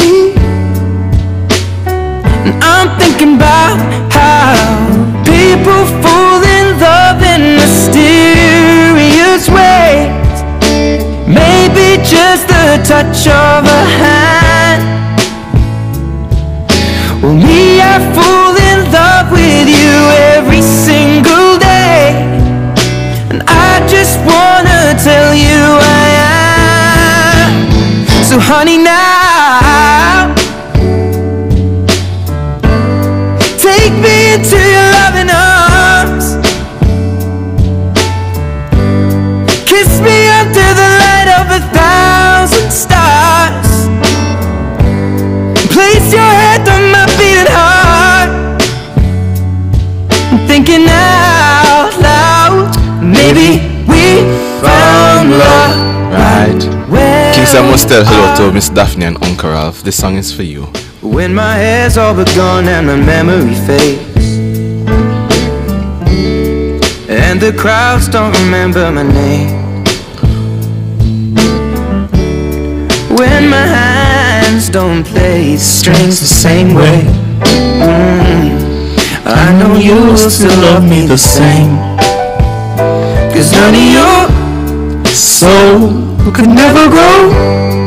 Oh, it's evergreen. Let's read the birthdays, because I have something else to do after the birthdays. So I feel the time. Baby, happy birthday to Kelia Henry. Happy birthday from Tana Thomas. With everything going on, I need to let her know that she's loved. Wishing her a wonderful birthday. Happy birthday, Kelia Henry. Those greetings. I know so that go. I know so it go. For me, Tana Thomas. So it's actually from Joan Forrest Henry to her daughter. Happy birthday to you, Kelia Henry. Wishing you a very happy birthday with everything going on. Mommy says, need to let you know that you're loved. Wishing you a wonderful. Happy birthday shout out to Dwight Taylor, aka Dino, from his goddaughter Kelia Henry. Happy birthday. So yes, both godfather and goddaughter share a birthday. Happy birthday. And of course, happy birthday to the Auditor General, Pamela Monroe Ellis. Those greetings are coming from the Liming peeps. Birthday greetings going out to this person. Says my aunt Eileen Wright Hanson, originally of Chudley Path, Walderston in Manchester, and her daughter Katie and Johnson Jacobs, both living in Florida in the United States.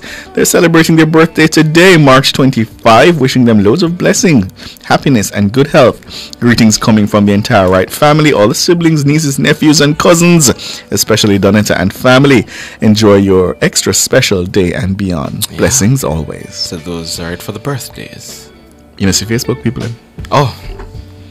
Andrea, Tashika, Kadisha Walker, CC Collins, Shakira Tate, and Marie Wilson. Happy birthday to you all. Really hoping you have an amazing day. Kiss me under the light of 1,000 stars. Oh darling, place your head on my beating heart. I'm thinking out loud that maybe we found love right where we are. Or maybe we found love right where we are. And we found love right where we are.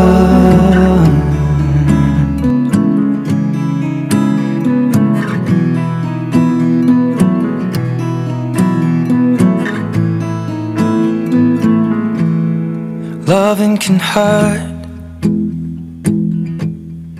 Loving can hurt sometimes, but it's the only thing that I know.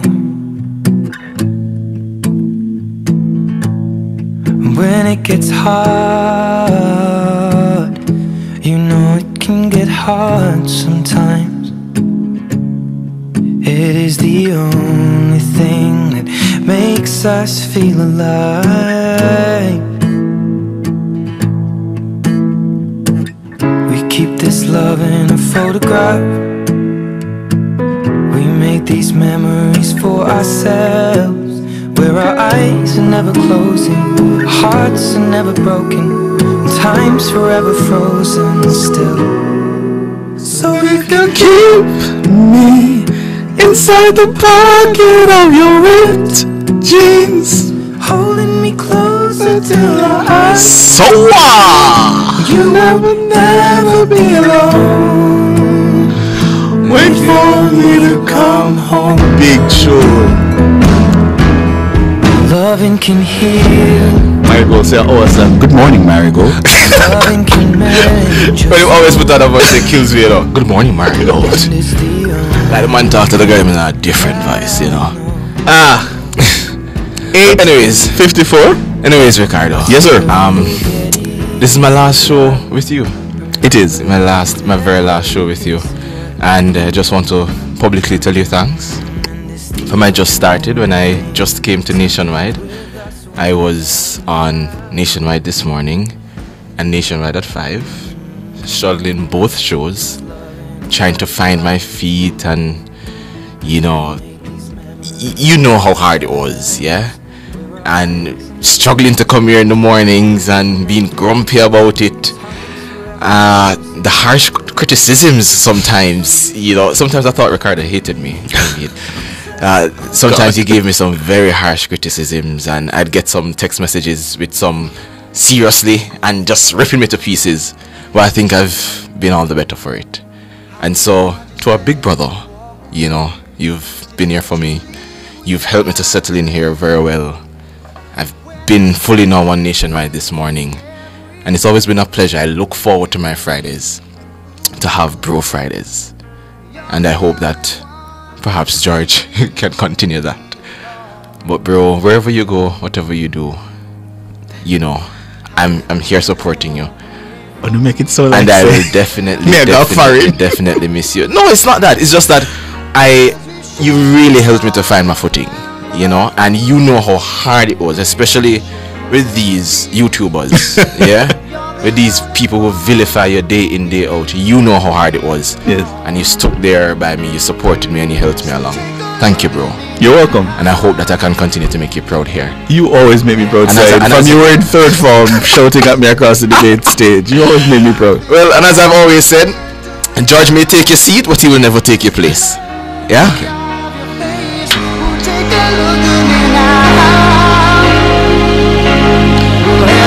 that's all the time we have this morning. King y'all go on this morning, you know.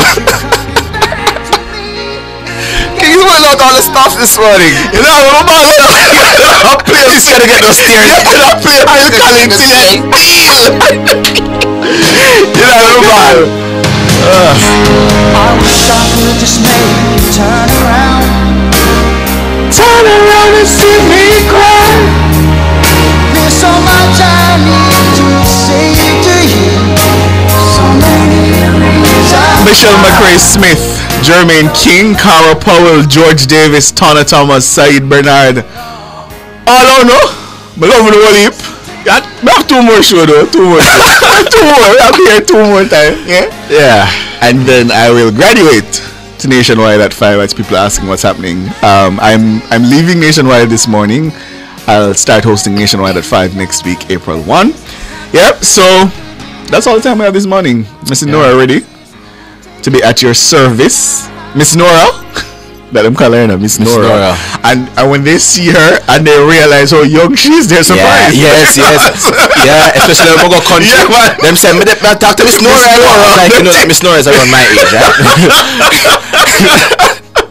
Look up yourself, Miss Nora. But Miss Nora is ready to be at your service, and then at 10, Cliff Hughes will be online. I'm Ricardo Brooks. I'm Said Bernard. Good morning. Good morning.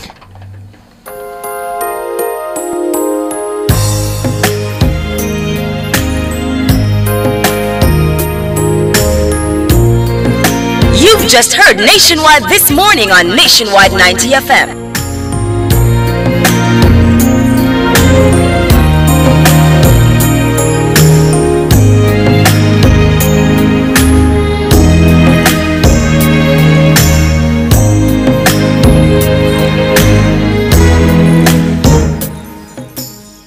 Take a bow, the night is over, this masquerade is Fearless and fair. Nationwide 90 FM.